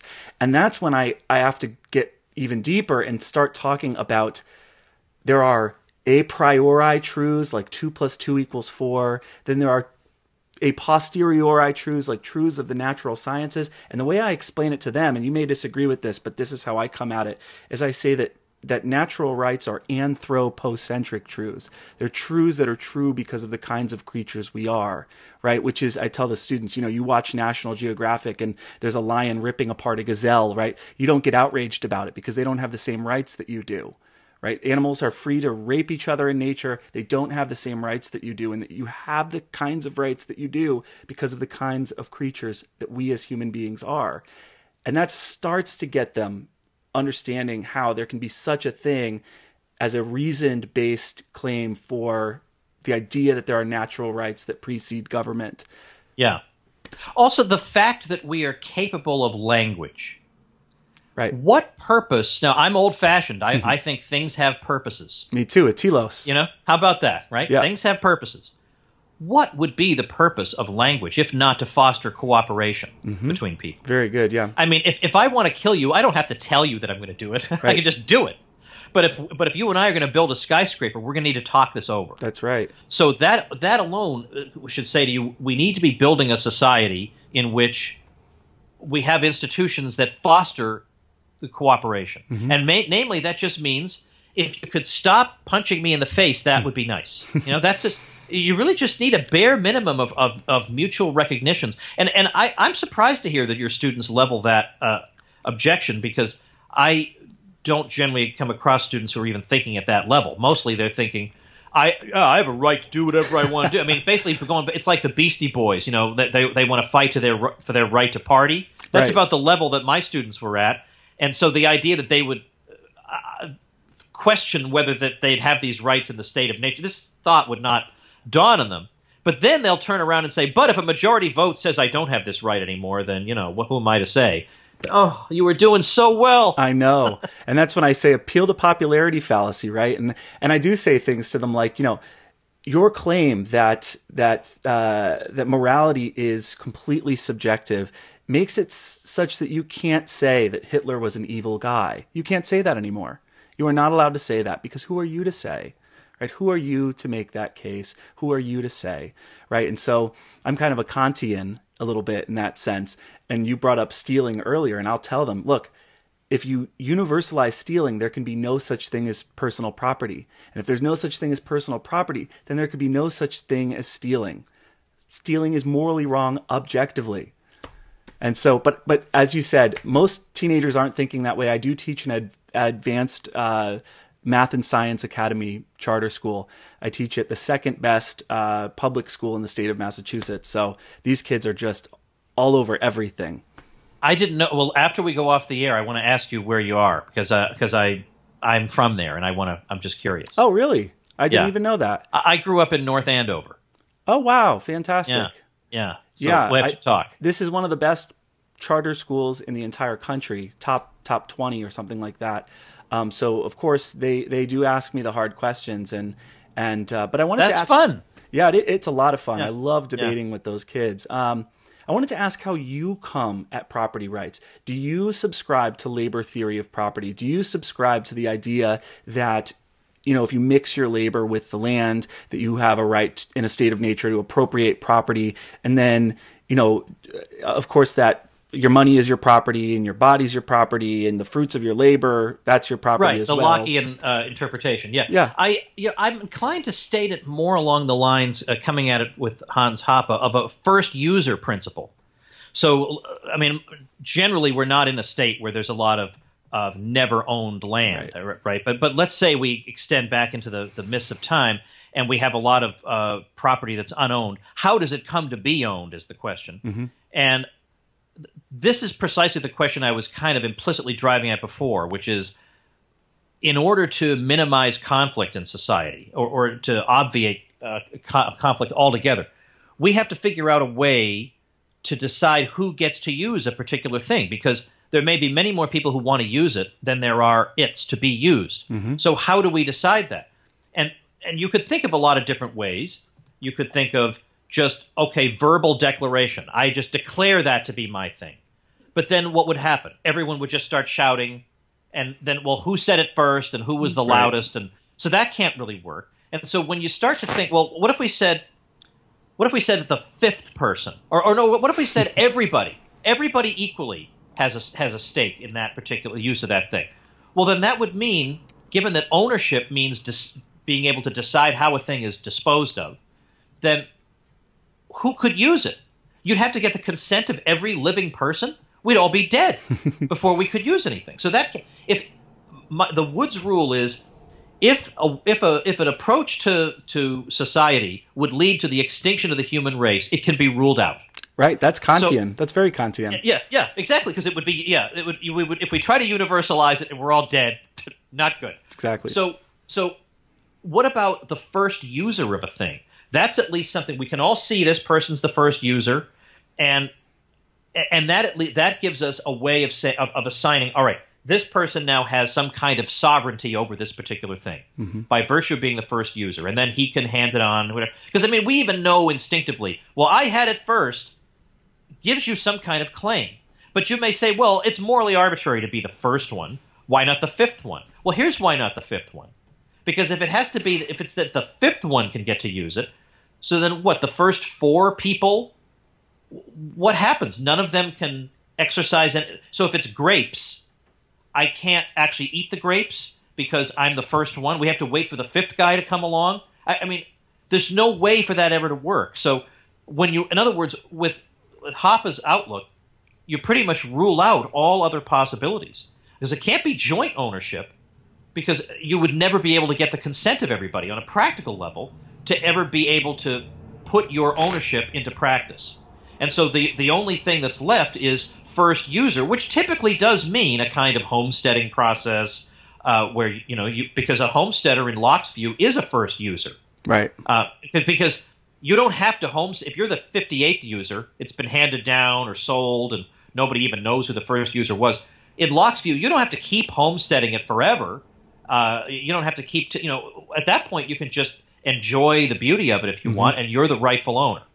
So does there have to be enough and as good left in common, and do you have to mix your labor with the land? Such that the land's an extension of your body and your exertions and your time, which is your property just as well as your body is. What do you think about that? I'm not sure how I feel completely about these things. Yeah. Okay, so this is the Lockean proviso, as much and as good left for others. Now, my wing of libertarianism does not really like the Lockean proviso. Okay. And also, the introduction, and I believe Locke gets into this at some point, the introduction in society of money helps to resolve some of his concerns, which would be that if somebody's got all this excess property and he's produced stuff that just spoils and goes to waste. Right. But with a money economy, you can have freedom of exchange and all these sorts of things get resolved. I'm not sure that I don't go for the Lockean proviso, but I don't think I can give you a pithy response. I'd have to write it out, I think. Yeah. Okay. In one of your recent episodes, you talked about the social contract, and I thought it was such a great episode. You went through all of these different rebuttals to the social contract. Tom, do we live within or must we obey a social contract? What are your thoughts on this? I think the existence of social contract thinking is an attempt by people who believe in the state. And there are people who believe in the state and they just want it to do a few small things. And there are others who want full-on social engineering via the state. But what they have in common is they want to justify the state. They don't want it to seem like this is just a bunch of thieves taking your stuff. They want to say this is categorically different. The stationary bandit. Right, exactly. And so the way they do, the thing is, they absolutely do not want to have to bring themselves to say that they don't want to state the brute fact that you are being ruled. What they want to say is you consented to this. So in a way, it's kind of like you ruling yourself. I mean, and I think this comes out of the Enlightenment. The Enlightenment does not want to talk about some people rule and other people rule. They want to talk more about consent. And there's a lot of great stuff that comes out of that with consent. I mean, I think a society of contract is better than a society of status. Mm-hmm. I think that is an improvement. But that meant that they had to make society itself into like a contract, because that was a model that they used for thinking about all other human relations. So society must be like a contract. But then they look at it, and most of them admit, all right, well, it never actually turned out like that. Like never really was there a case where people got together and all agreed to something. So we have to then come up with some way we can say that it's almost like you did that. Or in certain hypothetical situations, we know you would have done that. Or by virtue of some of the actions you're taking, you have more or less done that. And they've got to cling to this. I don't remember signing a contract. Exactly. In every case, it's always a more or less, or it's kind of like, or it's and it's like you never hear somebody argue this weakly for other things. It's clearly because they want it to come out this way. And you know who did sign a contract? The only person I can think of who did sign a contract were people who agreed to uphold the principles of the Constitution, right? Our leaders, right? They call the Constitution the rule that governs our rulers, the law that governs our lawmakers. They actually do sign a social contract, probably, right? Yeah, you would think so. I mean, and this is one of the reasons that it's difficult to credit social contract theory, because a contract is supposed to be, by definition, mutual. So your point just now that implicitly, at least, they've signed something. I mean, right? I mean, they swear to uphold the Constitution. So you would think this would be a mutual arrangement. That yes, we have our responsibilities toward the state. We got to pay our taxes and obey the laws, but they then have to fulfill their side of the bargain, which is they have to protect us from crime and from foreign invasion and whatever else they say they do. The Green New Deal, right? Whatever it is, protect us from that. But let's make it more difficult on me. So, like, don't give me an easy one like the Green New Deal. Let's say protect me from crime, because that seems unobjectionable. I would like to be protected from crime. But the trouble is that you can't enforce against them any kind of judgment that they have failed in their side of the bargain. If you don't pay your taxes, you're going to prison. Right. But if they don't uphold their side, and then they'll come back and say, well, nobody's perfect. Nobody could catch every criminal. But in that episode, I gave the example of a famous court case from 1975, which has been repeated numerous times since then, in which it was clearly shown that the state had been grossly negligent in protecting 3 women from an attack. Grossly, absurdly negligent. But the ruling was the state has no obligation to protect any particular person. It has an obligation to provide a general umbrella of protection, but it has no obligation to any individual. Then by the definition of any contract, by any contract standards that we have in any other aspect of society, it would be instantly invalidated. And I think that's probably the importance of the Declaration of Independence and the Second Amendment, and the idea that if the state promises that they have signed this contract and they're going to protect our natural rights and they fail to, it's our job to pick up our guns. Well, that is ultimately, in the last resort, what people are supposed to do, and that rarely works out well. And it worked out well in the American case, but it was so surprising to people that George Washington just laid down his arms and went home that, it is true. The King of England says it. He truly is the greatest man in the world. But sometimes it works, no one right? does that. Sometimes it works. Like the Whiskey Rebellion is a good example of at least something coming out of that, right? This was an armed uprising against the federal government. That's true. It was eventually put down, but it led to the repeal of the whiskey tax and the election of Jefferson. When he got in, he did get rid. Yeah, that's over true. Adams. Yeah. And then what was interesting was that although the Whiskey Rebellion took place in western Pennsylvania, the resistance to the whiskey tax was much more extensive than it was not confined to western Pennsylvania. A lot of the backcountry areas were resisting it, and there it just seemed so hopeless to try to fight them that they just more or less looked the other way, and these people just got away with not paying. Nobody wanted to be a tax collector in that area, right? So it just went undone. That's my kind of resistance, That's where right. the public is so on board with something that they just, and in a way, I wouldn't say that the model is precisely the same, but the way the homeschooling movement began to flourish, that was not exactly encouraged by our cultural betters, let's say, right? Whose job it is to educate us and tell us what to think. And for parents who said, in this particular situation, I think I could do a better job, this was not anything that was encouraged. It was positively discouraged.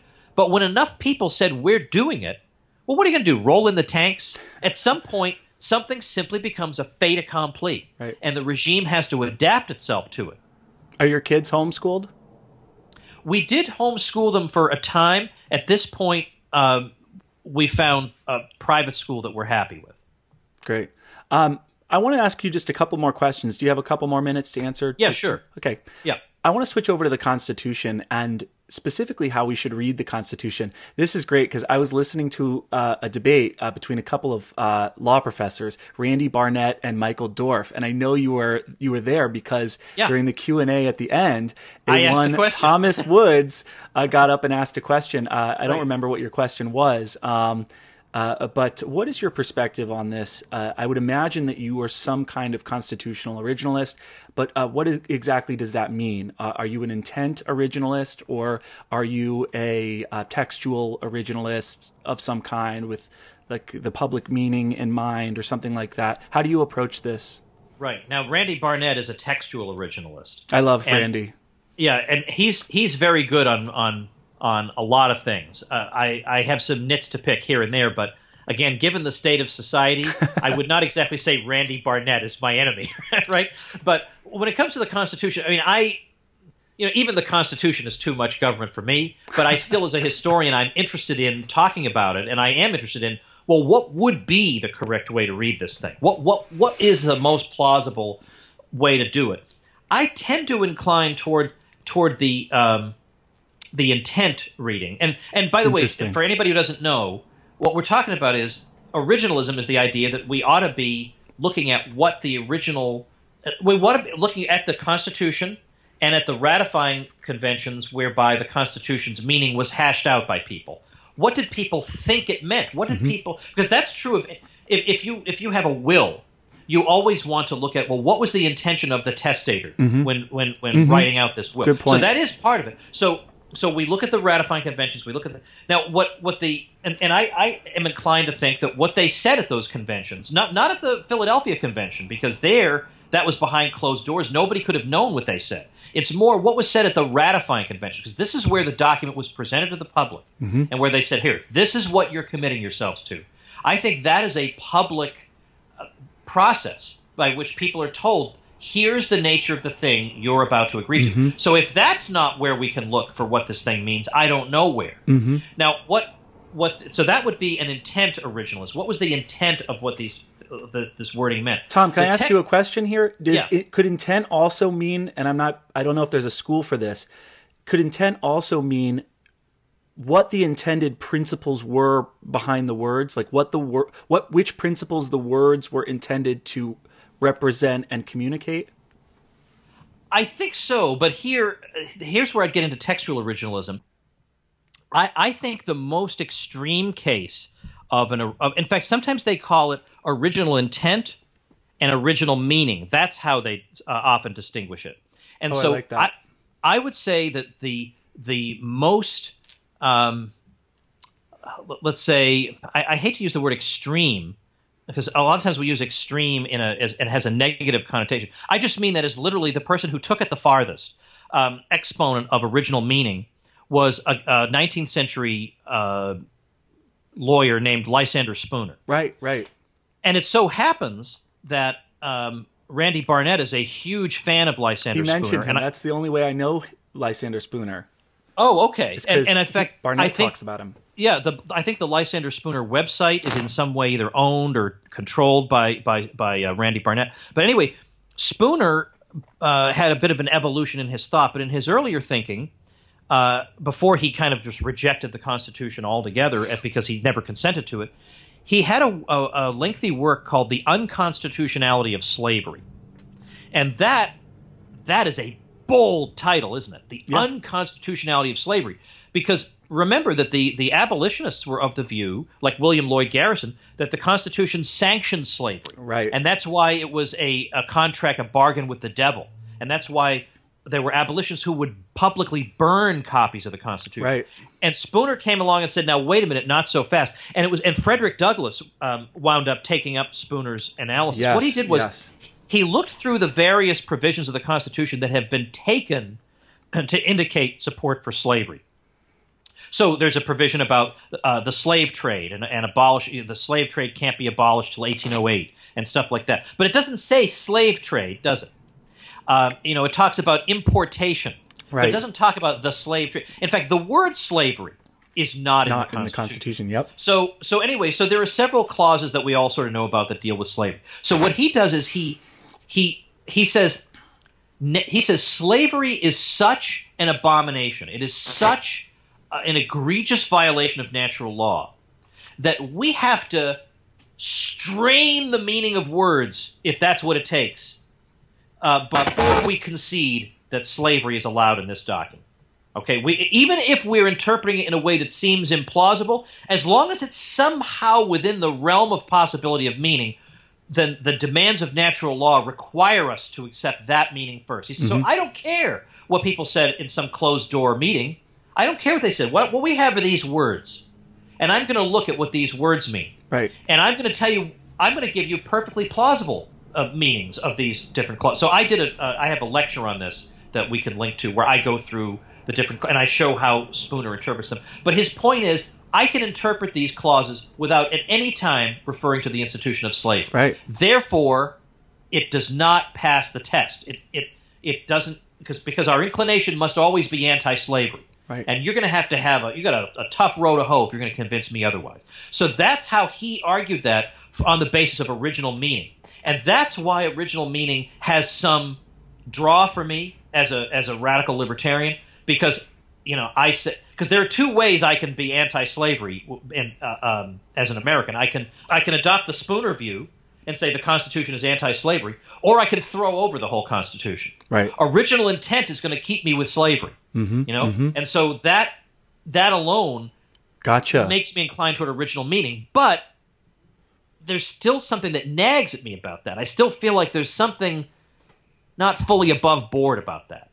Like if you want to be against slavery, then just say, look, we have to go beyond the Constitution on this. I'd rather say that, I think. We have to go beyond. There are some areas of life where the Constitution just doesn't answer, and we have to go beyond. Rather than say, well, it really is anti-slavery, I would rather just say, look, in this case, we're dealing with such a moral enormity that we have to be extra constitutional on it, go beyond the Constitution. I think I'd rather do that. So that's why I feel like if the original intent, if what people were told the meaning is not the what governs us, then I think it's just arbitrary. You don't think we could get there just by textual, literal reading of the words? Because I can't see anywhere in the Constitution that would condone slavery. Or even if you just added up everything in the Constitution that contradicts slavery, and then you point to some iffy things that you're not sure about. Clearly, the Constitution says that the Declaration says all men are created equal, all of our liberties in the Bill of Rights, and things like this. I can't see how the Constitution. And I think that the best abolitionists and civil rights leaders are people who said we are not living up to the Constitution, versus the Malcolm X, the white man's bad and the Constitution's bad and all of this. Martin Luther the thing King, is that I guess my answer would be that the people who were discussing this certainly that's true. Knew they were talking about slavery. Right. That's why I would rather just say, look, it's a pretty good thing, but it's not perfect. And rather than say, oh, but look, I just discovered in my laboratory that it's actually anti-slavery. So I stick to the originalism, and what originalism gives you is a very limited government. Now, if you just stick to, well, I'm going to try and figure out what all the words mean, the trouble with that is you're going to argue forever about what general welfare means. Right. But if you go by original intent, then you read what Madison says about general welfare. Right. You read what the ratifiers said about general welfare. True. And they all say, look, we drew this phrase from the Articles of Confederation, where everybody knows it didn't mean we can do anything. Right. Right, and so that helps, because otherwise, regulating interstate commerce. Well, if you just look at the words, you could imagine somebody saying, "Oh, well, good, the federal government is living up to that today." And now, on the other hand, if you're a really good textualist, you can find that regulate had rather a different meaning in the 18th century than it has today. But interesting. I think that in general, the original meaning and original intent interpretations, I think by and large, tend to reach the same conclusions. I don't think a Scalia and a Randy Barnett have absolutely an unbridgeable chasm separating them. I don't. So then, when you look at the Supreme Court now, since you mentioned Scalia, who is reading the Constitution correctly? Who among our justices is a model for what a justice should look like? I like Justice Gorsuch and Justice Thomas. Tell me who you like and why, and how do you feel about the makeup of the court right now? Well, I haven't been able to follow them closely enough to say, but I did read the entire decision, and now my middle-aged memory, the decision on the guy with the bakery, and did he have to bake the cake for that wedding?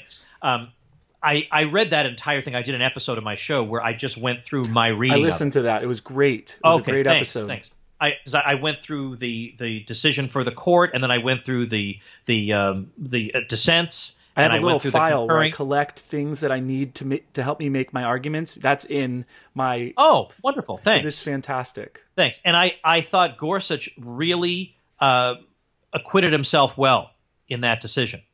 And I thought Thomas also did so. Why I like Thomas is that he seems to be the one who is the most likely of anyone on the court to step back from the passing events of the day and see the larger constitutional issue at stake. So half the court, or more than half the court, will be arguing whether the interstate, whether some trivial action by somebody really could be said to affect interstate commerce. And we all know it doesn't, right? We all know. Well, if he blew leaves off his yard into a yard across into another state, then that guy had to go buy a rake. And he bought that rake in some other state, so it's interstate commerce, so we can regulate the guy blowing leaves. And I mean, we all know that's so anyway. So most of the court will be arguing about whether that constitutes interstate commerce or not, and it'll be Thomas who says, "Could we take a minute to go back and talk about what was meant to be accomplished by this clause?" And so that's what he'll do in a lot of cases, a lot of different types of clauses. He'll say, "Why don't we bother to look at instead of getting into this minutia? Why don't we look at the fundamentals of the case?" And we need somebody like that. And I don't think anyone does that as reliably as Thomas. Probably so. So you are, if I remember right, you are a member again of the Libertarian Party. Can you give me switching over here, can you give me a candid sense of the Libertarian Party? If I remember, you were once at odds. You were at odds with the party at one point, and now you're a member again. Is that right?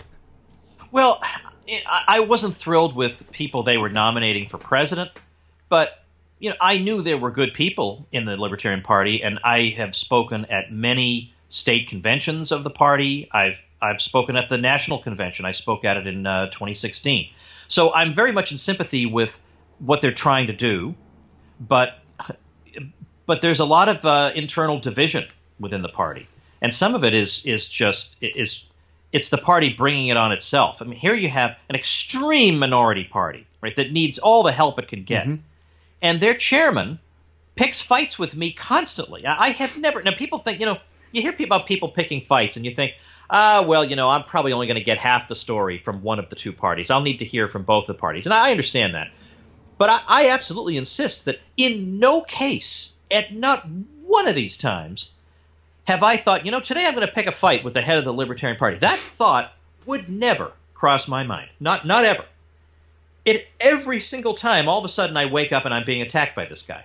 Now, obviously, this is to signal to other people that people who have the kind of view that I gave you earlier, who come to libertarianism basically not because I want to be free to live unusual lifestyles, but precisely because I want to live my boring lifestyle and be away from people who want to lecture and hound me about the benefits of other lifestyles. Well, then if you want that, you go do that. But I'd like to do this. And this is not enough for some libertarians. They want us to sing the positive virtues of all other ways of living, except they'll never sing the positive virtues of my boring bourgeois life. That will not happen. Right. So that just kind of makes me a little crazy. But on the other hand, I refuse to give them the satisfaction of leaving. I ain't going nowhere. I refuse to give them the satisfaction. I am absolutely staying, especially because I continue to get invited to speak at state Libertarian Party conventions. I have to turn most of them down because I just don't travel for speaking all that much anymore. But I went and spoke at the 2016 convention. I got a thunderous standing ovation there. So you want to give me a hard time, then you better start lecturing your own members. But yeah, I mean, the divisions are cultural, but they're also strategic. The question would be, what is the purpose of the Libertarian Party? Is it there to get people elected to office, or is it there to have an alternative voice so that when the two bozos are arguing, there's somebody who says, look, they're both wrong in a fundamental way, and it's more important to me that the public understand that than that I myself even get elected. So what is the – and I personally think there's a way to marry these two things together, and that would be I think the party should focus, at least at this stage, primarily on races at the most local level, races nobody knows about, right, where, $20,000 is all you need to raise, that sort of thing, and then get the libertarian name out there a bit. Now, on the other hand, it's easy for me to say that. Every 4 years, the presidential election is what gets the Libertarian Party a lot of attention, and it gets them donations. So it would be hard to withdraw from that scene altogether. I understand that. But it seems like the emphasis is so heavily on congressional and senatorial races instead of these little local races where you can really make a difference on the local level. So I think, in other words, you can focus on winning elections, just not these other kinds of elections, where these big meta issues are going to come up. These local races, you don't have to argue with them about foreign policy. You don't have to argue with them about the Federal Reserve if you don't want to, because those issues don't even come up. Right. But when they do come up, then I say, if we're not going to speak like libertarians, then we should just forget it. And there I run into the so-called, oh, heaven help us, pragmatist caucus of the Libertarian Party, where if they just couldn't be more excited to have some retired Republican governor, right, running for, who's just using them for now. I wouldn't say that about Gary Johnson, but they want some, retired politician who then will wipe his feet and go on back to the Republican Party, which has happened a couple of times now. And that just has no appeal to me whatsoever. And the bizarre thing about this, Jordan, is that these very people who tend to be my biggest critics, these people tend to have leftist cultural sympathies. And yet, when push comes to shove, they're the ones who want to vote for Republicans. Republicans turned libertarian. They're the ones who make the Libertarian Party look like it's just for disgruntled Republicans. They, not me, not the fuddy-duddy right-wing bourgeois guy with 5 daughters. I'm the one who wants to vote for the radical libertarian candidate. They want this stuffed shirt from the Republican Party. It's like they're – do you not understand who you're supposed to be and who I'm supposed to be in this situation? Do you think that the problem is the sort of focus on outcomes versus the focus on principles? Because I feel like if we are focusing on natural rights, if we're focusing on property rights and liberty generally, I feel like there can't be too many disagreements. If we all have the same sort of Lockean, Notzikian framework of thinking about what the state is allowed to do, shouldn't we, even if you believe in gay marriage and I don't, or I do and you don't, or whatever, or I don't like smoking pot but think you should be allowed to do it, shouldn't we be able to just come together on the central principles? Of course we should. And the funny thing was that during the Ron Paul years, I'm not talking about the Libertarian Party necessarily, but people who incline philosophically in that direction did precisely that, because we were so thrilled and fascinated to be living through a period of time where young college students would chant "End the Fed." We couldn't believe this was happening, really. And it caused people of varying backgrounds to come together and just get along. And I still have – and now that has really, really changed over the past 5 years or more, where we've – kind of broken into warring camps. There was much, much less of that. And we loved each other. And we would say, and we would even joke about it. Here's my crazy hippie friend over here. And they'd say, here's my boring old nerd friend. But what we loved was that all we wanted was a society where you're free to be a hippie, I'm free to be a nerd, and, where we change the foreign policy, we change the monetary policy, we decentralize, we take power out of the hands of what people we consider to be sociopaths, and we have a happier life. And that was what we thought we were working toward, and we were so thrilled to see that we had a spokesman who was totally unrehearsed, who was not the world's most captivating public speaker in the traditional sense, but he was captivating rather in the sense of this guy's actually authentic. He hasn't actually focus grouped one sentence of this whole speech. Right. I did not know such a phenomenon existed, and so you couldn't look away. Right. And you're right. In principle, there's no reason we shouldn't be able to pull this off. But these days, unfortunately, and I was fearful of this, that without, libertarians like to say, oh, we don't need a leader because we're all individualists. Yeah. But without that center of gravity, we've gone off in so many different directions. And different directions are okay, but when they're warring factions, that's just a stupid waste of everybody's time. I don't want to do it, but when they start it, I finish it. I mean, that's basically how I was raised. Don't you start with people, but if somebody starts with you, you finish it. I wanted to touch on one last topic. How about Trump? Has Trump been a good president for liberty, all things considered? I shouldn't ask this. This is a disingenuous question. Does Trump care about the Constitution? Probably not. But has he governed conservatively? Has he been a good president for liberty, all things considered? Okay. Well, has he governed conservatively? Then we thought it was difficult to nail down original meaning constitutionalism, the idea of what it means to govern conservatively. I don't even know what it means anymore, given all the meanings of conservative. But, look, there are pluses and minuses with him, in that the Supreme Court is a key thing, and there's just no getting around that. Right. Maybe there are a lot of things about Trump that rub you the wrong way, but that Supreme Court can be an imperial institution. And that's precisely why you have so many Democrats talking about packing the court. They want to add 5 or 6 more justices to the court. And I predicted that would happen. After the Kavanaugh hearings, I said, these people are not just going to roll over and say, well, for the next 30 years, we lost the court. That is not how the left operates ever. The right is very good at being obedient losers. They'll sit back and they'll give conferences about why it's good for us to be losers because we're abiding by the rules or whatever. And, whereas the left they're going to burn the thing to the ground before they lose, right? They're going to get out there and fight. So I knew that was coming. And he has given, now Kavanaugh I'm not as big on, but I do think Gorsuch was about as good as we were going to get given the plausible candidates. And so that's a significant thing. And a lot of times the good that the court can do is by doing nothing. It's by not intervening. It's by not engineering more social revolutions in the country.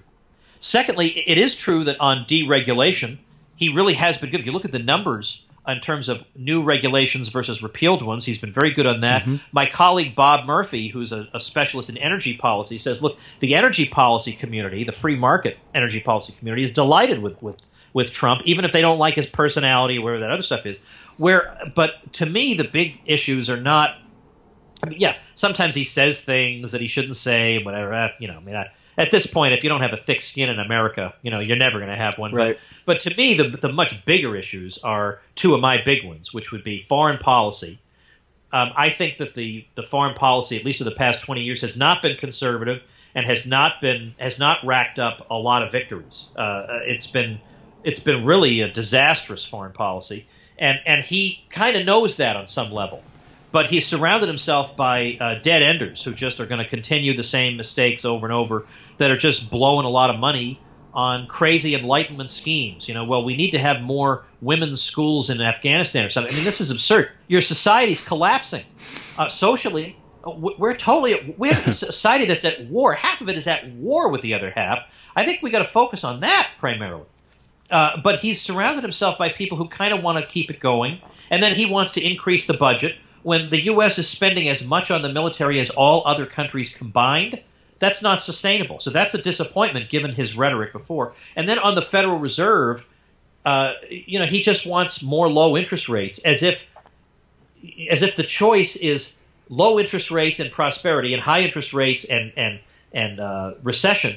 When if that were as easy as it was, this sounds like the left when they say, what we need are unions and high minimum wages, and then we'll be prosperous. Okay, do you really think we go to Bangladesh and we say, look, I can't believe how stupid we've been all these years. Why didn't we tell you guys that all you need to lift yourselves out of poverty is unions and a minimum wage? That would do nothing other than make people in Bangladesh even more unemployable than they currently are. So likewise with the Fed, You got to let interest rates go where they're going to go. The same way you got to let the price of milk go where it's going to go. And if you don't, then you wind up mispricing things and introducing distortions and sowing the seeds for later problems. So but on the other hand, compared to what? Right. How many presidents have we had who really understood the Fed and monetary policy? I mean, basically none. So maybe you'll say I'm being unfair in how I evaluate him. And on foreign policy, compared to what? They've all been disasters on foreign policy. Right. So compared to what? Right. So on the things where he's bad, I think now there are some exceptions where things that he's bad where he's somewhat worse than others. But generally the things that he's bad on, I think on trade he's been worse. But the things he's good on, he's generally better than his predecessors have been. Like on deregulation, he's much better. And on the court, I think he's at least somewhat better than his predecessors. So, that's basically what we've got. I don't see, given this, Americans are not libertarians. That's a fact. That is a brute fact. They are not going to vote for a libertarian. They've made that clear.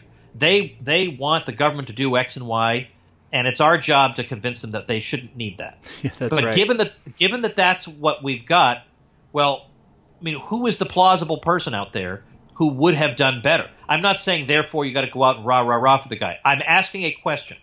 Who is an electable person who would have done better? Because, of course, we can say, well, he's a disaster on X and Y and Z. And I agree. Yes, I know that. But I'm asking myself, right now in 2019, what can I legitimately hope for? I have two sets of hopes.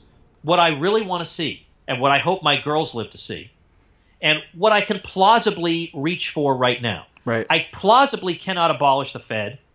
I can't. There are a lot of things I can't do. But maybe I could tilt the court in a certain direction, and maybe I could get rid of some regulations. So, that's how I look at it. And lastly, how about his free speech, his new campus free speech executive order, whether or not you, as a purist, completely agree with whether or not he should have done that, or if that should be an executive order, do you think that it's going to work? Do you think it will enhance freedom and protect students' liberties?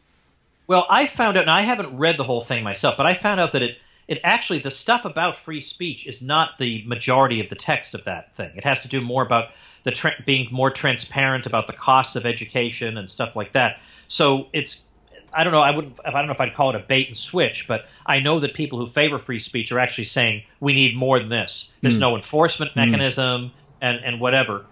But of course, what it goes to show is once the federal government is involved in handing out federal funding to universities, well, then you wind up with, maybe you don't like a president interfering in their speaker invitation policy. Well, you got to take with the good with the. If you're going to take the money, right, then you're going to be subjecting yourselves to this. Now, the trouble would be that then the next president comes in with an executive order and says, "I'm going to withhold funding from anybody who allows basically a dissenting voice." They'll call it a racist, but that just means anybody. That means anybody they don't Ben like. Shapiro, whoever they don't like. Ben Shapiro would be ruled out as a racist, and I don't see on what possible grounds you could call Ben Shapiro a racist. There's no way. There's absolutely no way.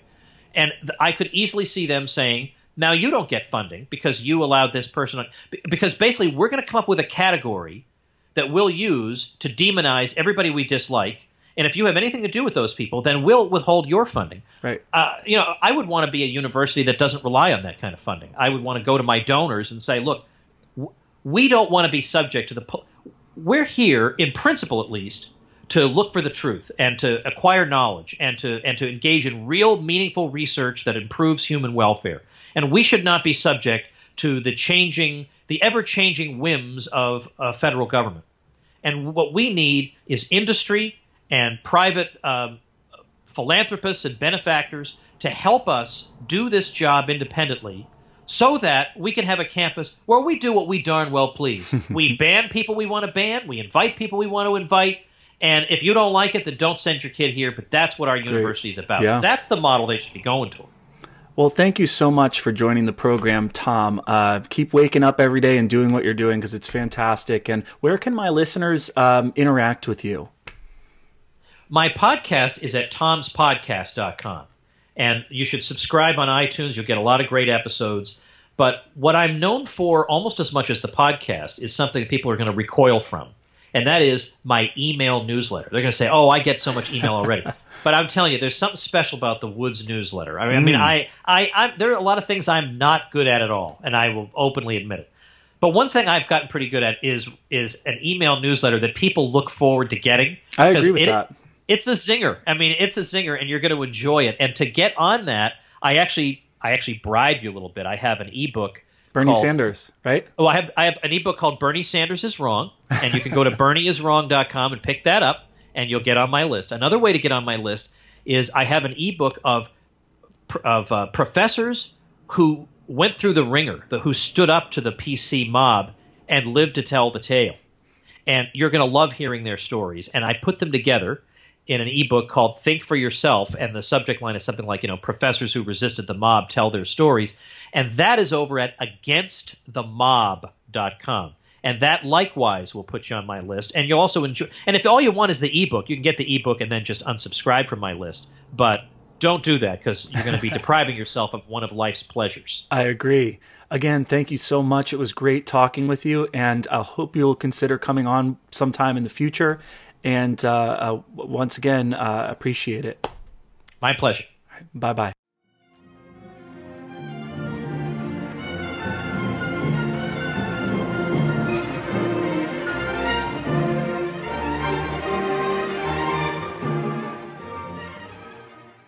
Okay, so what a fun interview.